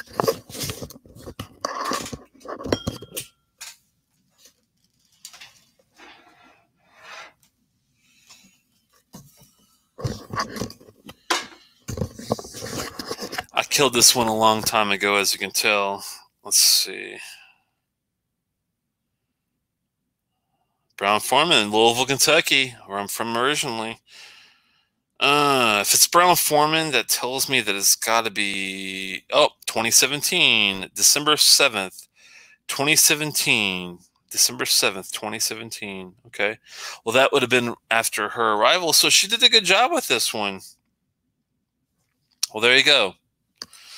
I have to say, I guess it's not all bad. She probably thinks I hate her, but I don't. I think that I'm just, I'm just picky, and I'm kind of torn with that. But that's the Torfa. If you haven't had it, I would definitely pick it up. Maybe look for the Revival too on the side. Only had a few expressions of Bowmore, didn't enjoy any of them. Yeah, it's kind of a hit and miss thing. Some of our new Glentronics are very good, but I don't like the Glentronic post steam stills nearly as much as the coal fired, and especially floor malted and dried with coal and peat. Yeah. Okay. I'm with you. It's too expensive to buy. I think he means cask whiskey at 100, which anything would be after shipping from UK. Rather be safe if it costs more. Yeah. No, I hear you. I know what you're saying there. I saw an independent bottling of Glenglasgow the other day. I had no clue. Yeah, Glenglasgow, I'd never had their independent bottlings. I can't speak for that, but their distillery bottlings are actually pretty decent. The Torfa is the one I would get myself. The reason I say that is because I had a sample first, and I liked it so much that when I thought, if I get a bottle of Glenglasgow, I've got to get a bottle of Torfa. Skip the Revival, even though people rave about the reviews on that one. Just wasn't for me. For me, the Ardbeg 10 is a buy over the Wee Beastie. I wasn't a fan of the Wee Beastie, and I'm a Ardbeg fanboy. Okay, just too young. I've had many Kilchoman's that are far superior to the Wee Beastie. Of course, they are more expensive. Well, the Kilchoman's, I'm sure, are more. Yeah, that's the only problem with Kilchoman is, man, they're not shy about their price being like out the wazoo. It's crazy with the prices, but. Steven, though, you have to admit, you're a fan of. No, but you do like high cast strength stuff, so I guess I shouldn't say that.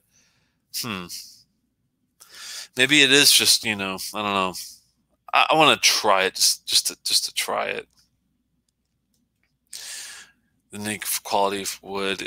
Well, Ardbeg not so much. Well, I don't know. I mean, how many bad Ardbegs have you had compared to anything else, though? My question. Like, if you look at Ardbeg, the core, you got the 10, the NO, the Corryvreckan, and the Ugadal. That's the core, okay? Outside the core, I've got the Supernova, the Blasta, the Kildalton, the Ardbog, the Araviridis, the Perpetuum, the Dark Cove, the Kelpie, the Grooves, the Drum, the Black.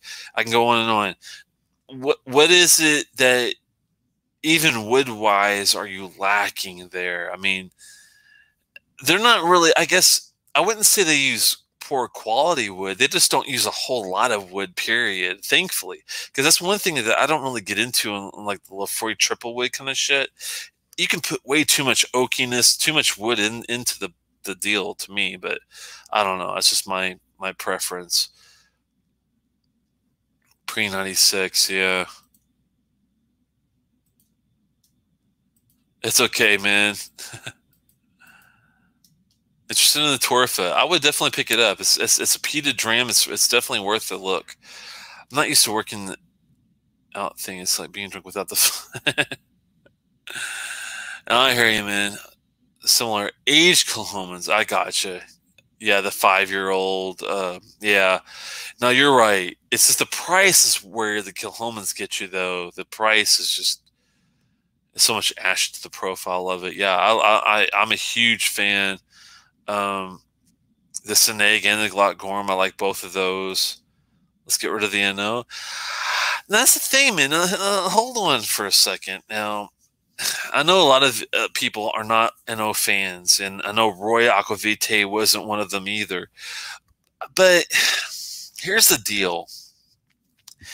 I mean, price-wise, I know it's a little more than the Select, but the Select versus the Ano. Would you rather have a Lefroy Select than an Ano? I don't think so.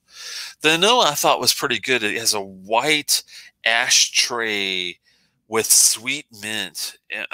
I liked it. I thought it was pretty good. Now, is 70, 75 too high for it? Yes. Should it be priced around 60? That would be fair. That's the only beef I have with the Ano. I wish that they would just lower the price on it. Then I would be, you know, more cool with about it. But at the same time, you know, I'm sure there's some like crazy shit that they're using to get it there, that maybe that's why they're charging a little more, 70, 75 bucks for it. But the bottle I got hides this age pretty well. Huh. It's not as good as the tin, and it's $20, $30 more. Which one are you talking about? The trying to get... Oh, see the price. The price is the problem. It's not the juice, it's the price. If the price was like, you know, 50, 55, would you like the Ano? I would think you would, because it's a nice tasting whiskey, I thought, but maybe I'm one of the rare people that actually like it. Only have had samples of Lochgorm and the vintage 2008 Very Good Scott. Yeah, I got the 2008 back here. I've got the Sauternes, the original cask strength, Lochgorm, the red wine cask, the Seneg, the bourbon from Crenshaw Vintner single cask, the STR. Kilchoman does a really good job overall. I've had very few Kilchomans that I was ever like, eh. I think nearly all the core Ardbegs are used a lot and very much refilled cask. Well, meanwhile, Kilchoman is buying the best of the best bourbon cask from Buffalo Trace. Well, here's the deal with Kilchoman. Yes, they are buying really good bourbon casks from Buffalo Trace, which I commend. But Ardbeg is not using a lot of refilled casks, I would say. I mean, the Ugadal, the Ardbog, they do not taste like refilled casks by any means. This might be a refill cask, the Dailuaine 16. Ardbegs, I don't taste refilled casks in their shit. I might be wrong. I'm not a, you know, I don't work for them. I don't know anything about how they make it, what they use, you know, to a certain degree. But the taste, the Ardbog and the freaking the Dark Cove and the even the Ugadal, the Quarryvrecken, you get refilled casks out of that. Come on, man. I don't know. Torfa was pretty good, and Juan's with me on that one. The STR. The STR was kind of, that was the only rare Kilchoman that I mean, I like it. It doesn't like blow my socks off like some of the other. The red wine cask blew my socks off. That was an awesome one. In the original cask strength, that one blows my socks off. Some of the other ones are, I mean, the Lochgorm blew my socks off. That one's great. But the STR was good, but oh man, I don't know. If the No was less than a 10, I'd buy it. Yeah, there you go. If it was 55, you know, but yeah, I like it. There you go. At least I got somebody to admit that they like it. Never had the No yet, but if Telex liked it, then I'll try it. Well, there you go. Here's the deal. The No is a very white ashtray. I mean, think white ashtray kind of notes with a sweet mint type of presence. If you like sweet mint, if you like a white ashtray, and if you like the Ardbeg tin in general make, the basic juice, then you'll like the No. If you're not down with the white ashtray notes in your face, and if you're not down with a sweet minty release, then you're not going to like the No. It's okay to say Ardbeg didn't make the best decision with the No. I think for an entry-level Scotch to compare with the Select, I think it kicks the Select's ass. And I will say that 30,000 times. Did they get it right with the price point? No, it's too expensive. That is the problem. It's not the taste, it's the price.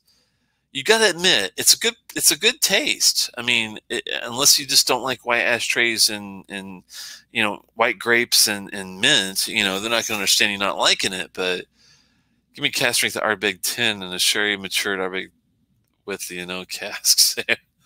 That sounds pretty good. If it's around 50, I'd still choose the 10.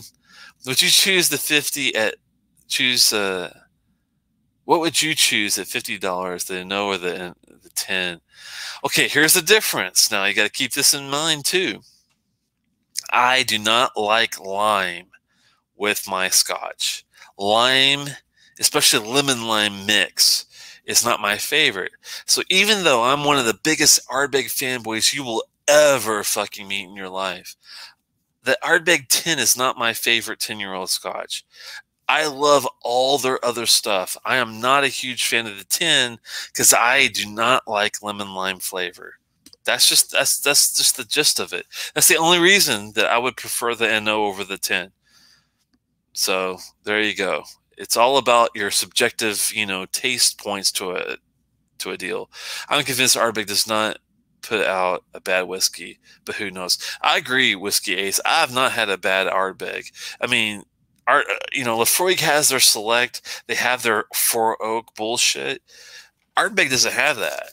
That's why I think Ardbeg is a superior brand. That's just me, but that's just the way I look at it. I think that's why I think Ardbeg is my favorite above all. Bunnahabhain's really close by. Kilchoman's even close by, even though they don't have a 15 or 18 or 21-year-old statement yet. I think it goes Ardbeg, Lafroig, and then maybe Bunnahabhain and Kilchoman. I think are my top 4. That's just me though. Only had the 10 and the Uigeadail. Willing when you try any Ardbeg. Definitely try if you don't mind spice. Now you have to be down with the white pepper, the black pepper. If you like Talisker, definitely try the Corryvreckan. It's really, really good. If you're not down with the white pepper or the black pepper or a Talisker, stay away from the Corryvreckan because it's great. I'm starting to get irked at the prices with Ardbeg compared to the quality. I'm going to say it, but I've been disappointed with the CR releases for the price since after the Dark Cove. After the Dark Cove. Now, Steven, for the Kelpie, I mean, we got Black Sea fucking casks. That shit was like a German breakfast in a glass. I thought it was outstanding. I can't believe you did not like the Kelpie Dark Cove. I'm sorry, the Kelpie committee release. I'm surprised you didn't like that one. The Grooves committee release, that was like a barbecue at the freaking Cayman Islands, like St. George's and shit. I'm surprised you didn't like that one either. The Drum, I did not like as much. I will agree with you on the Drum. The Black Committee release was a 4.25 out of 5. I thought it was a really well done. Had really nice red roses and peat and chocolate in your face, but still refined. And I don't know. I like the Black too, committee release. But the only one I wasn't happy with was the Drum. I thought the other ones were pretty good for the committee release. Now the limited release, I was not happy with the grooves. I thought it was a little flat. I thought Mo was right when he talked about the grooves being flat on that one after revisiting it. The Kelpie limited, I remember enjoying it. I don't think it was that bad. The Drum limited, I would skip. The Black I haven't tried, the new limited, but I mean, we'll see. I think the Drum was the only letdown in that deal. Really like the newest Supernova though. Yeah, Supernovas are awesome. I've only had the 2009. I was lucky enough to get the Stellar release, but really liked it. Yeah, the Grooves I thought was pretty good. He didn't like the other ones though. So did you not like the new Black DHS, and did you not like the Kelpie committee? Is this the only two I think you guys were talking about? Just hit the Corryvreckan. Supernova was killer, yeah. Imagine the 2009 shit, dude. That shit is unbelievably good. Hold on, let me go back up. Where did I miss here? Here we go. Community releases are gouging. Yeah, they're a bit pricey. After a secondary market, I would skip. You got to get them like early. Yep, I do love the Corey, the Oogie, and the tin. Definitely filling pockets. Tastes like all the new Ardbeg community releases are too young. They're trying to cover up with wine casks. So you're really shooting for the guts of the release. So if you took, let's just talk Kelpie here for a second, right? So if we take the Kelpie, you're saying that you think the juice, the underlying juice, is too young that they're using with the Black Sea casks to cover it with, the taste. But how could it be as complex as it is with just the cask influence and not a good make, not a good structure? That's what I'm kind of missing, because I could have sworn that when I tasted it, maybe maybe the refinement I'm not getting yet. And you guys are, I know you guys have been around the block a lot more than I have on some of these things, so maybe that's what's lacking. I'm just not picking it up yet, but I could see that you're missing a refinement age type thing with that. Starting to feel like Corey and Oogie are cheap bourbon cask, a bit too young, and then they're covered up by secondary finishing. I'm assuming you're talking about the newer stuff, because the older stuff doesn't taste like that. The older Corys and Ugadals are really good, I thought, but I don't know. A bit too young and then covered up by secondary finishing. Huh. Could be. If I'd had the newer versions, stuck them in the older ones. Yeah, the older ones are pretty good. Yeah, exactly. That's what my whole point was, Daniel, is that the Ardbeg released the NO to compete with the Select. They didn't release it to compete with, the Lefroy quarter cask. I mean, that was like their entry-level shit. And that's the same thing with the NO. It was supposed to be another entry-level core offering. The problem was they got the price wrong, and that's what kills me. 10 is 65 Canadian, the NO and Ugadal are 90.95. See, that's crazy prices. The NO should be 70-ish, but even that is a little pricey. Either I've changed what they have. They don't taste like they did 4 or 5 years ago. I think that's what you're really talking about, DHS. Is not really what they did before, but what they're doing now is what you're not really into. Corey has great viscosity. It's true. The bitter citrus, yeah. See, I don't dig the bitter citrus in the tin. It's just not my thing. The lemon lime flavor is just. I told my brother I'd take 2 Ugadals over 3 Ardbeg tins. Yeah, I'm the same way. I'd much rather have an Ugadal than an Ardbeg tin any day. Craven used to have the awesome coffee and dark note. Now it's mostly pepper and spice. It just doesn't have the depth I remember. I'm not disagreeing with that. I think you're right. I don't like Kelpie one bit. Wow. It's definitely different. I thought it tasted like a German breakfast in a glass. It had the spätzle, the sauerkraut, it had the mustard, it had the pepper. I mean, it had all sorts of crazy shit going on. I thought that was really good, but it is a lot different than the typical shit. But I don't know. Never said I didn't like any of them, but I'm talking about the price to quality ratio. I got you there, yeah. The black was so young tasting to you? I'm trying to reflect back.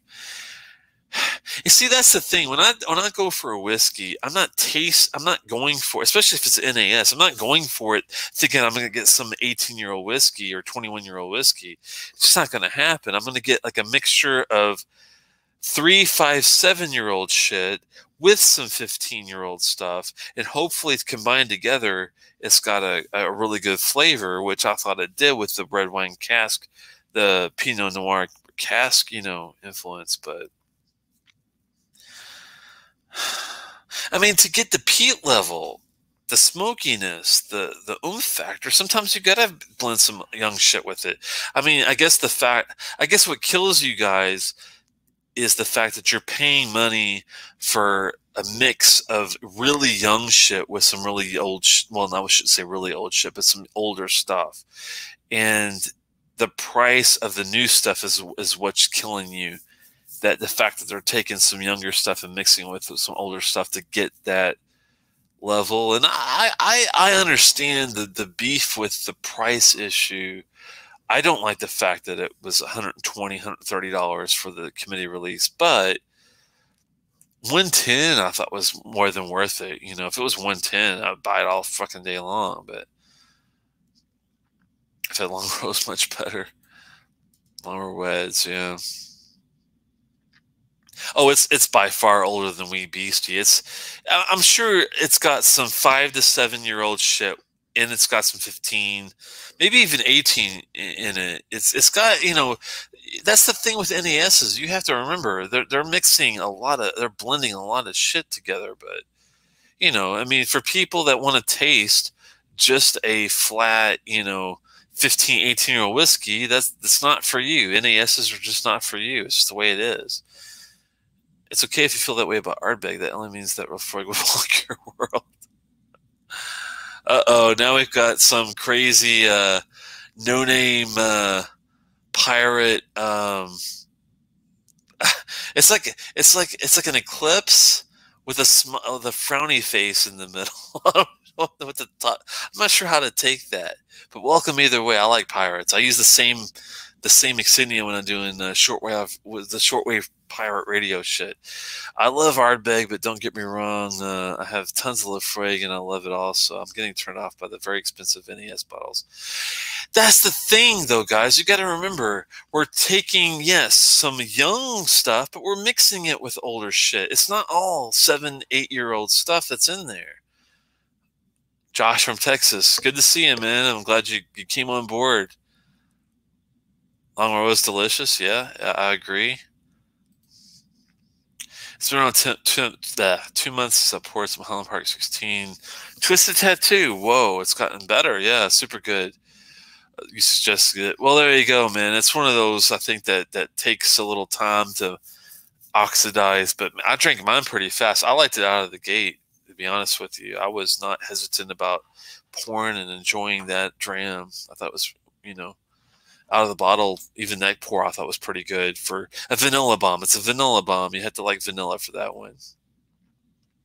One loves lemon lime flavor. Yeah, some people like it. Some people don't. Are you a fan of alcohol? Look behind me and let me know what you think. Howdy, Josh from Alberta, Canada. Yeah. Alberta, Canada. I don't think Black had any older stuff in it. I think it was all under 7. Oh, come on, man. Are you serious? You can't be serious. Let me think. With the red roses, the dark chocolate, the milk chocolate, all the notes I got off that at the end with the peat smoke level being what it was, I would just be really damn surprised if there wasn't at least some 15-year-old shit in there. That's just me. Hey, man, good to meet you. Don't forget when I first see that whiskey is an ES, they do. Right. It's all good. Yeah. I mean, I don't freak out about NESs either, but we are. I think the difference is that Steven, Dustin, some of these guys that have been around the block a lot longer than us, they're not used to seeing these NESs, and they're like, you know, what the fuck is this shit about? And I can understand and appreciate that. But if you look into, I mean, I wish they were a little more upfront with their recipes. If they were more upfront with the recipes, I think you guys would be maybe into it better. But if you guys can't taste the old whiskey in there, then you just don't taste it. And if you don't taste it, you're not going to be, you know, happy. So I don't know. I'm just wondering how much of this is psychological versus how much of this is actually real. I need to get Ardbeg to let me know what their black recipe is. I'm going to do some homework, guys. I'm not promising I can get anywhere.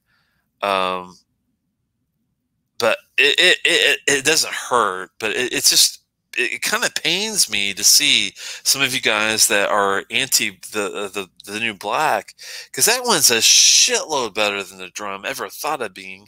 And I think it's because they were using some 15, 17-year-old shit in there. I'm going to have to go do some research and see, what they were using. Because I would be surprised if it was just 7-year-old stuff like Dustin was saying. I don't know. We got to find out, though. Okay, what are your favorites? 10 to 12, 15, 18, or NASs? It depends on what the bottle is. I mean, I do love some 10-year-old whiskey. There are some good 10s. Benevis 10 is a solid whiskey from the distillery. I wouldn't fuck with it. It's great the way it is. I love 12-year-olds. Glendronach 12, one of the best bottles of all time. 15s, I love 15s. Holland Park 15 is one of my favorite bottles of all time, the old 15. 18s, I love 18s. Most of my bottles you'll see back here are 18s. Holland Park 18, the Kergeliki 17, the Old Polney 17, the Talisker 18, the Balvenie 17 Doublewood, the Longmorn 16. I'm just going back here. The Glenfarclas 17, the Kergeliki 18, the Dalmore 18 even is a great bottle for what it is. I do like NASs. There's some great NASs. The Holland Park Valkenite. And I think that Stephen Connor will attest that this really surprised a lot of people. It's an NAS. It's the heaviest peated Scotch that Holland Park offers. This is a good dram. Even though it's NAS, it's not shit. I'm telling you. You just gotta try it. Do samples and see what you like and what you don't like.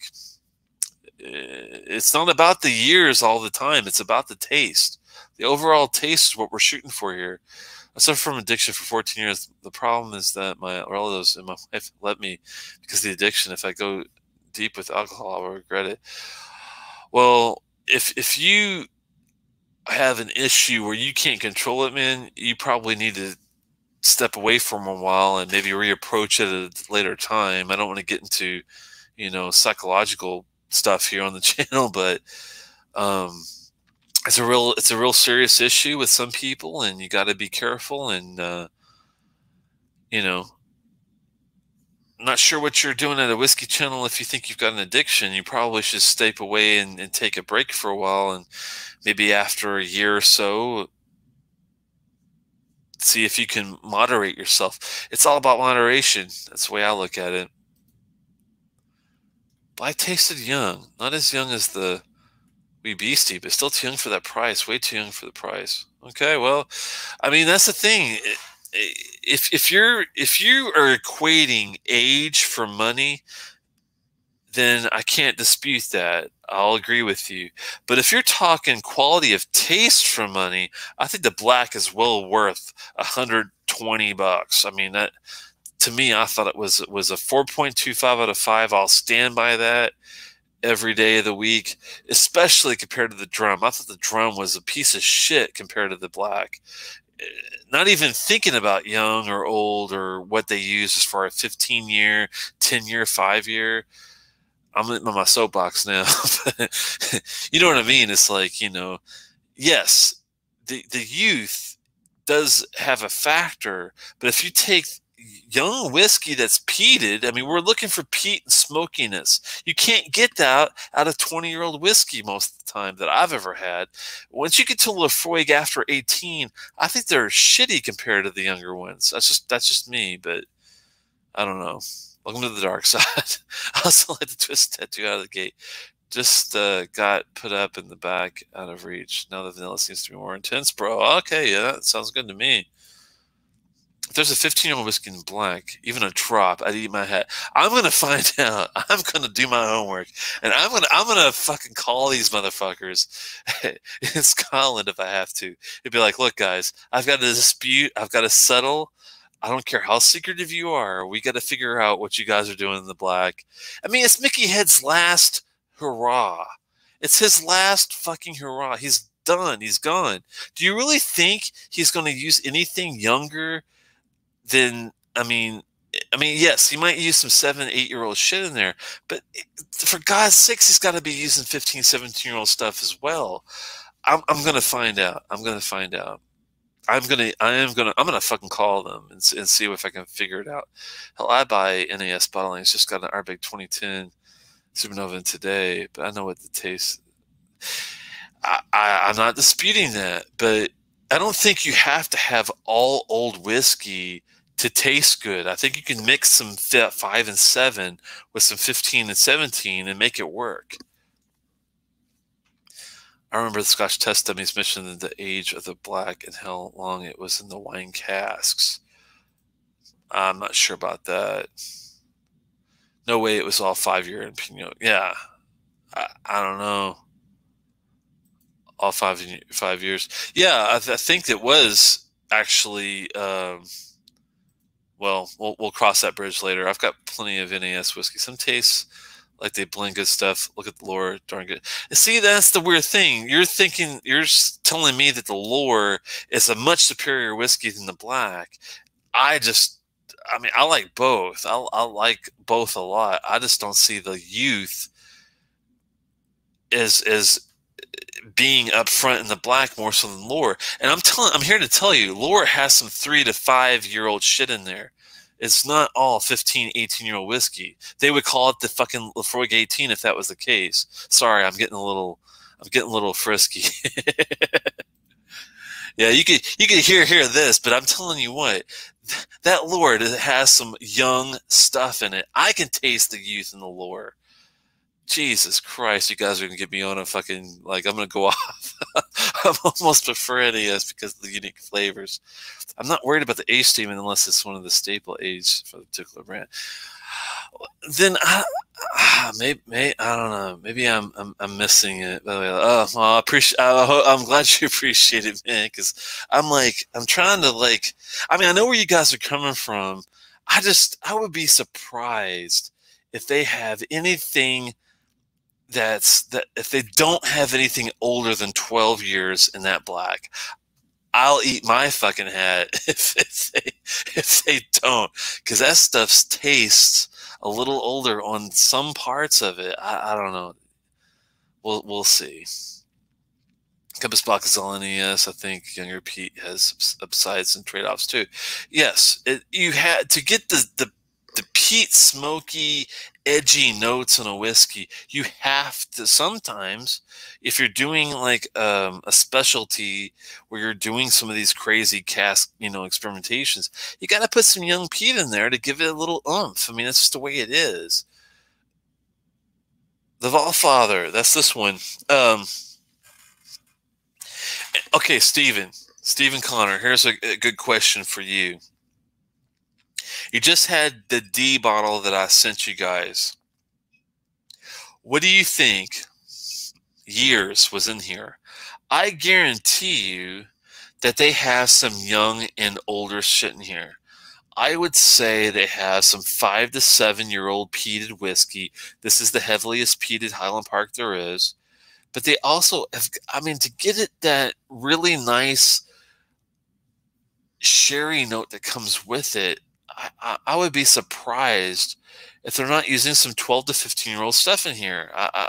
I'm just, it pains me that they don't tell you, because I'm thinking that there's got to be 12 to 15 because it's such a good scotch. It really is, but I don't know. Steve is probably going to say that he thought that Valfather tasted older than the black, but I'd be surprised. There you go. Oh, man. I like the whole seriously. I did not like the Valkyrie that much. I thought the Valkyrie, you want to talk about young whiskey, the Valkyrie tasted like all 5 to 7-year-old shit to me. I'm just saying. I mean, the finish was lackluster. It had no finish, really. The Valknut was a step up. It had a lot of cashews and walnuts and some nutty niceness going on. And the Valfather to me is the best of the whole series. But see, he liked the Valkyrie. I just I did not get into that. The taste is more important than age. I think it's right that it's more about the taste than the actual age. That's just me, you know. I don't know. I guess maybe I'm not tasting what they're somehow tasting over use of youth whiskey compared to older stuff. And that's where he's coming off, I think, with the MSRP not being, you know, worth it, which I can't dispute that. But I'm just surprised that I'm not tasting this overabundance of youthful whiskey with the older stuff.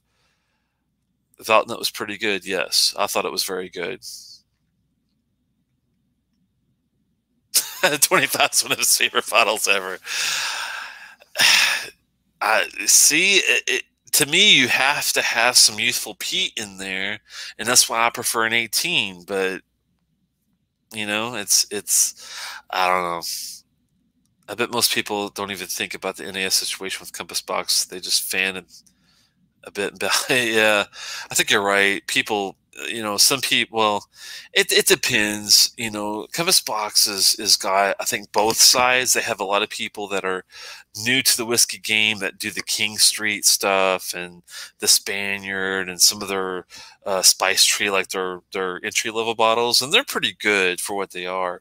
But you also have some of these, you know, people that are like Steven, even that, you know, the 3-year, what is it, the 3-year deluxe and the fucking the Muse and the damn the Phenomenology was a great bottle. So they have some really high-end stuff too that definitely has some old whiskey. And what I do appreciate for the Phenomenology, it's got some old stuff in there. It's Glenlossie mostly, which is an underrated, unknown distillery, but I thought it was exceptionally good. And just to let you know, Stephen, I went through that whole bottle pretty quickly. The Compass Box Phenomenology is gone. That sucker was good, man. I enjoyed that. I love Compass Box, but I go into it not giving a damn about age. Yeah, but they have some really old shit in there too. Sorry, but I've had many Lafroigs, Port Ellens, Ardbegs, Lagavulins, etc. that are very peated after 20 years. The only thing I could think of that I'm probably missing in my portfolio as tasting is the independent older bottlings. It's got to be what it is, because to get the heavy peat, from distillery bottles, I just don't see it. I just have not seen it yet. With that said, I haven't opened my 18 Fischl Lagavulin yet, which I'm eager to open. I'm sure that's going to be nice. But the 20, I never had the 21 or 25 Lagavulin, so I can't speak to that. The Ardbeg 20 something, the 23-year-old version I've had, that has peat, but you know, and it's a really damn good dram. But that's a $500 whiskey. I mean, we're talking crazy money once you get, you know, up to that level. But I don't know. You get what you pay for. Don't forget that too. We're talking Lafroig Black is $120. Some of the whiskeys you're talking about are probably $500 too.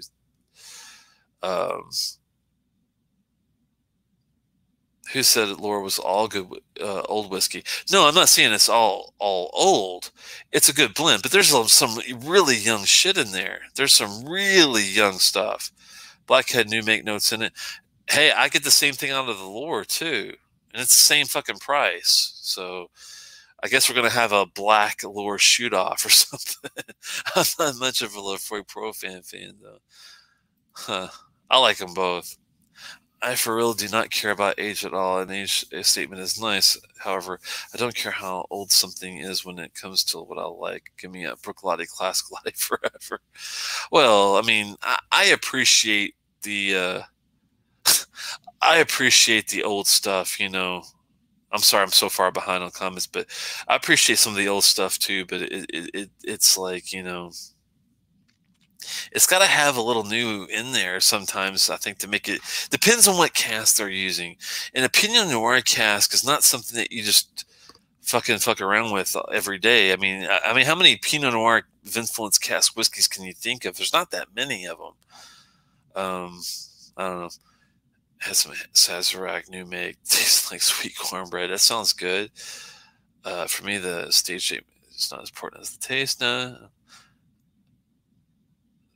But it's also compared to the black.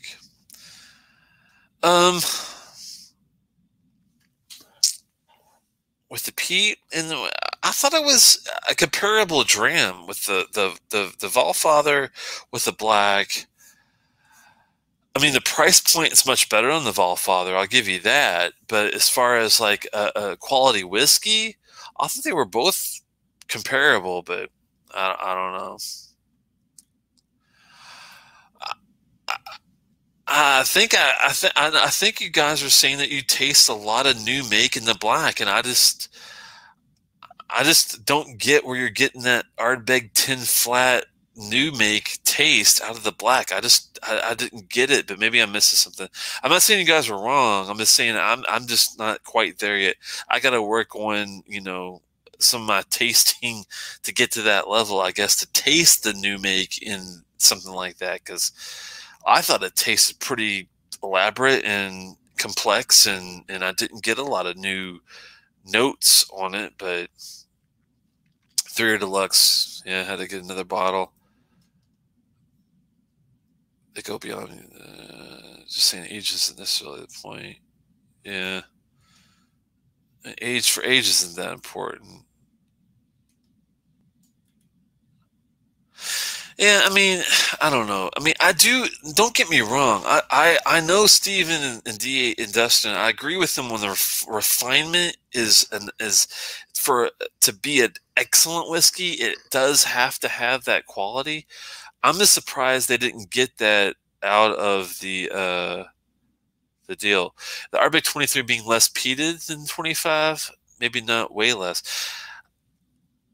I didn't get that at all. I thought the Ardbeg 23 was peat level in smoke level, to me, was comparable. I preferred the 23 to the Lefroy 25, but I don't know. You know, some people is a lot of this is subjective. Don't forget that, you know, some people just like Lefroy better than Ardbeg, and some people just like Ardbeg a little better than Lefroy. It is what it is when it comes to that kind of stuff. One of the favorite bottles, Oak Cross. That's a good one. I'm sending you a heavily peated older stuff. They are independent bottlings other than the Port Ellens and Lagavulins.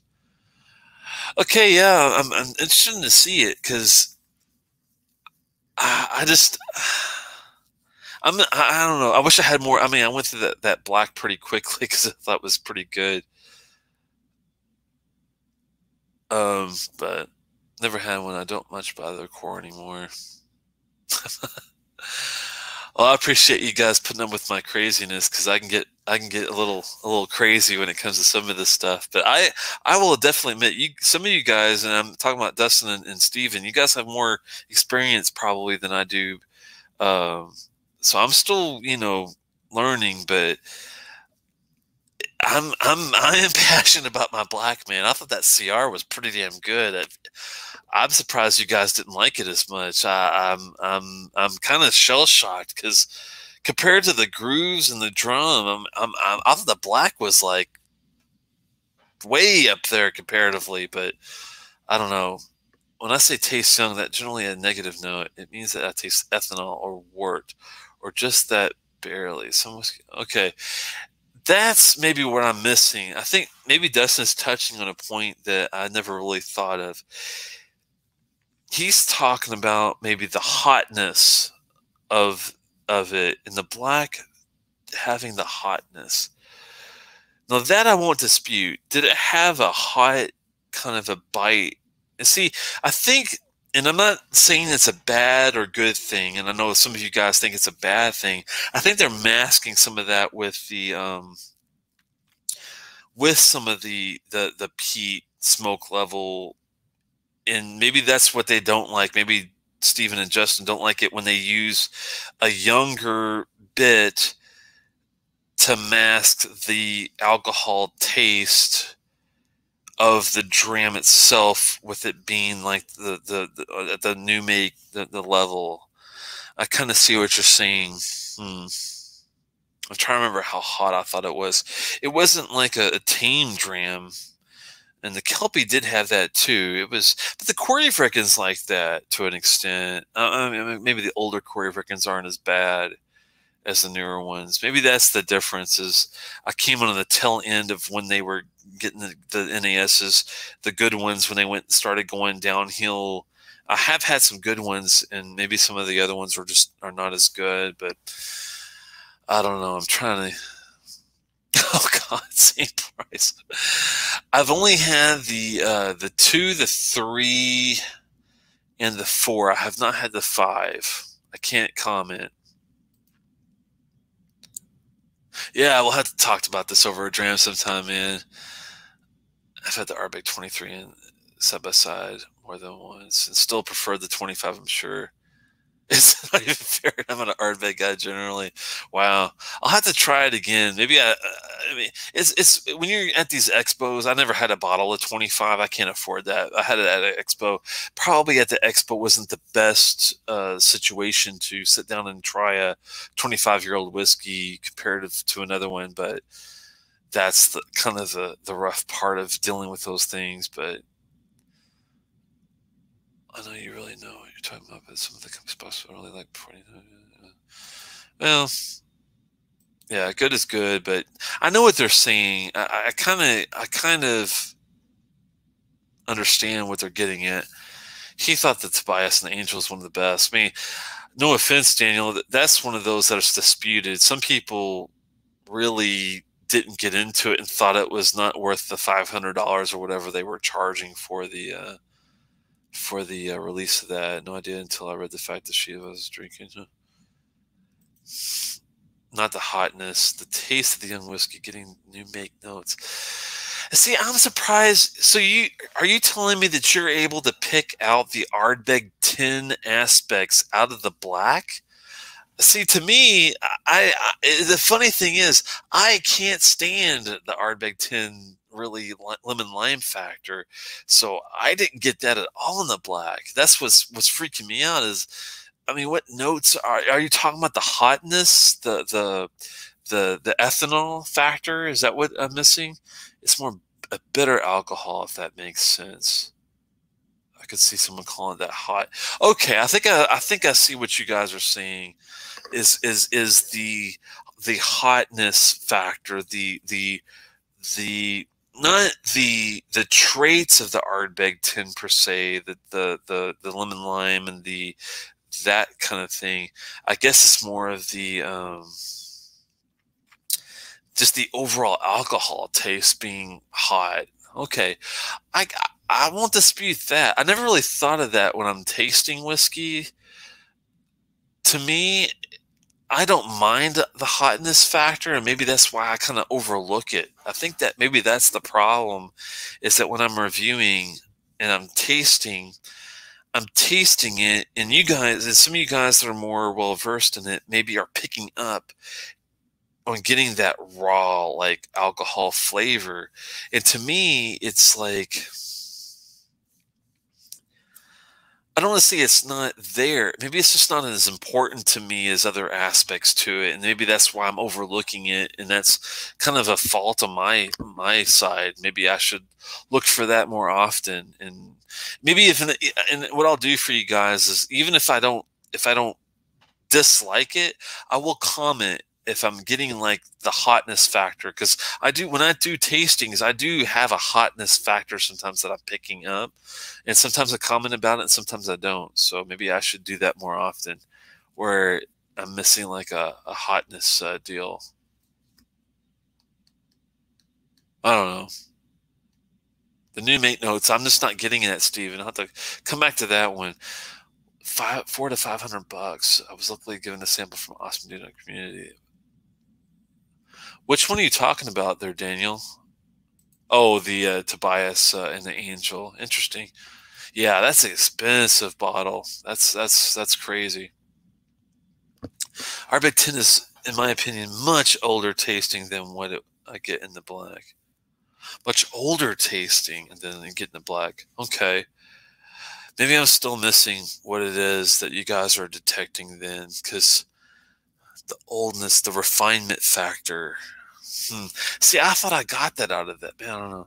The lime, in my opinion, comes from the bourbon barrels and the tin combined with the spirit too. I guess you're somehow getting the spirit itself notes without even the flavor, and that's what I'm having a problem getting into to detect. Arbor 10 could come off as older than 12 at sometimes. Okay, I'm not going to dispute that because it does have a refinement taste to it. I wasn't that big of a fan, but I need to go back to it. Yeah, the Tobias and the Muse, that was one that was a mixed reviews kind of a whiskey. Don't go looking for reasons to dislike more whiskeys. That's an expensive path to go down. Yeah, no, I won't dispute that, man. That's no. I do. I just want to get better with my ability to describe and present taste to you guys. And if I'm missing something, and it feels like I'm missing something with detecting new make versus a refinement, then I got to get with the program. I'm missing something. So I'll do some more homework. I am going to look into the black and see what they're using for that. Cause I swear, man, if they're using anything younger, I'm sorry, if they're not using anything older than 12 in there, I will be like, wow, did I miss it? I really missed it. Cause I thought it was Mickey Head's swan song. I thought that was his outro to riding off into the deep sunset. I thought he did a good job with the black. I was surprised that I don't know. We'll see. I'll do some homework and see if I can find out. I'm gonna have to wrap this up, guys, because I have to work tomorrow. It's already 12:30. I tasted after warming up some peated, but the method, bro. I said more it tastes more like elevated Lagavulin 16. Interesting. Huh. Yeah, Dustin, maybe do a reapproach and see what you think about the Tobias deal, because I have heard mixed, but it might be one of those that needs oxidation. It just might, it might need some oxidation to really come alive. And some of these drams are like that. Some of these drams are, great at the beginning and not so great at the end, and some are horrible at the beginning and not so great at the end. I'm sorry, not horrible at the beginning and great at the end. You know what I'm trying to say, but it does happen with a lot of different whiskeys. But I gotta look into this black and see. Well, thanks so much, guys, for stopping by. I do have to do some work tomorrow, so I better cut it after all this. But thank you so much for stopping by. I really appreciate the passion as well, trying to get, into being better tasters. That's what our mission really is trying to figure out, how do we dig even deeper and get more out of these drams? Because like Dustin said, it's expensive, and you don't want to fuck around and screw up and on all that stuff, man. I really appreciate it, one, and same with Steven, man. That's what it's about. It's about the juice, and I'm looking forward to giving you notes about the Benrock 21 when I get more into it. The Altavania distillery bottle, even though it's a cheap one, might be worth your time to take a look at if you're at all interested in trying something new and you're not too hung up on the old juice, Justin and Steven. But yeah, and I'm the same way, Daniel. I'd love to see Dustin's re-review of the Tobias and the Muse, because that's one of those bottles that you don't really hear a lot about. Yeah, it's always fun to nerd out with everybody else as well, because that's what it's all about, is the whiskey, the juice itself.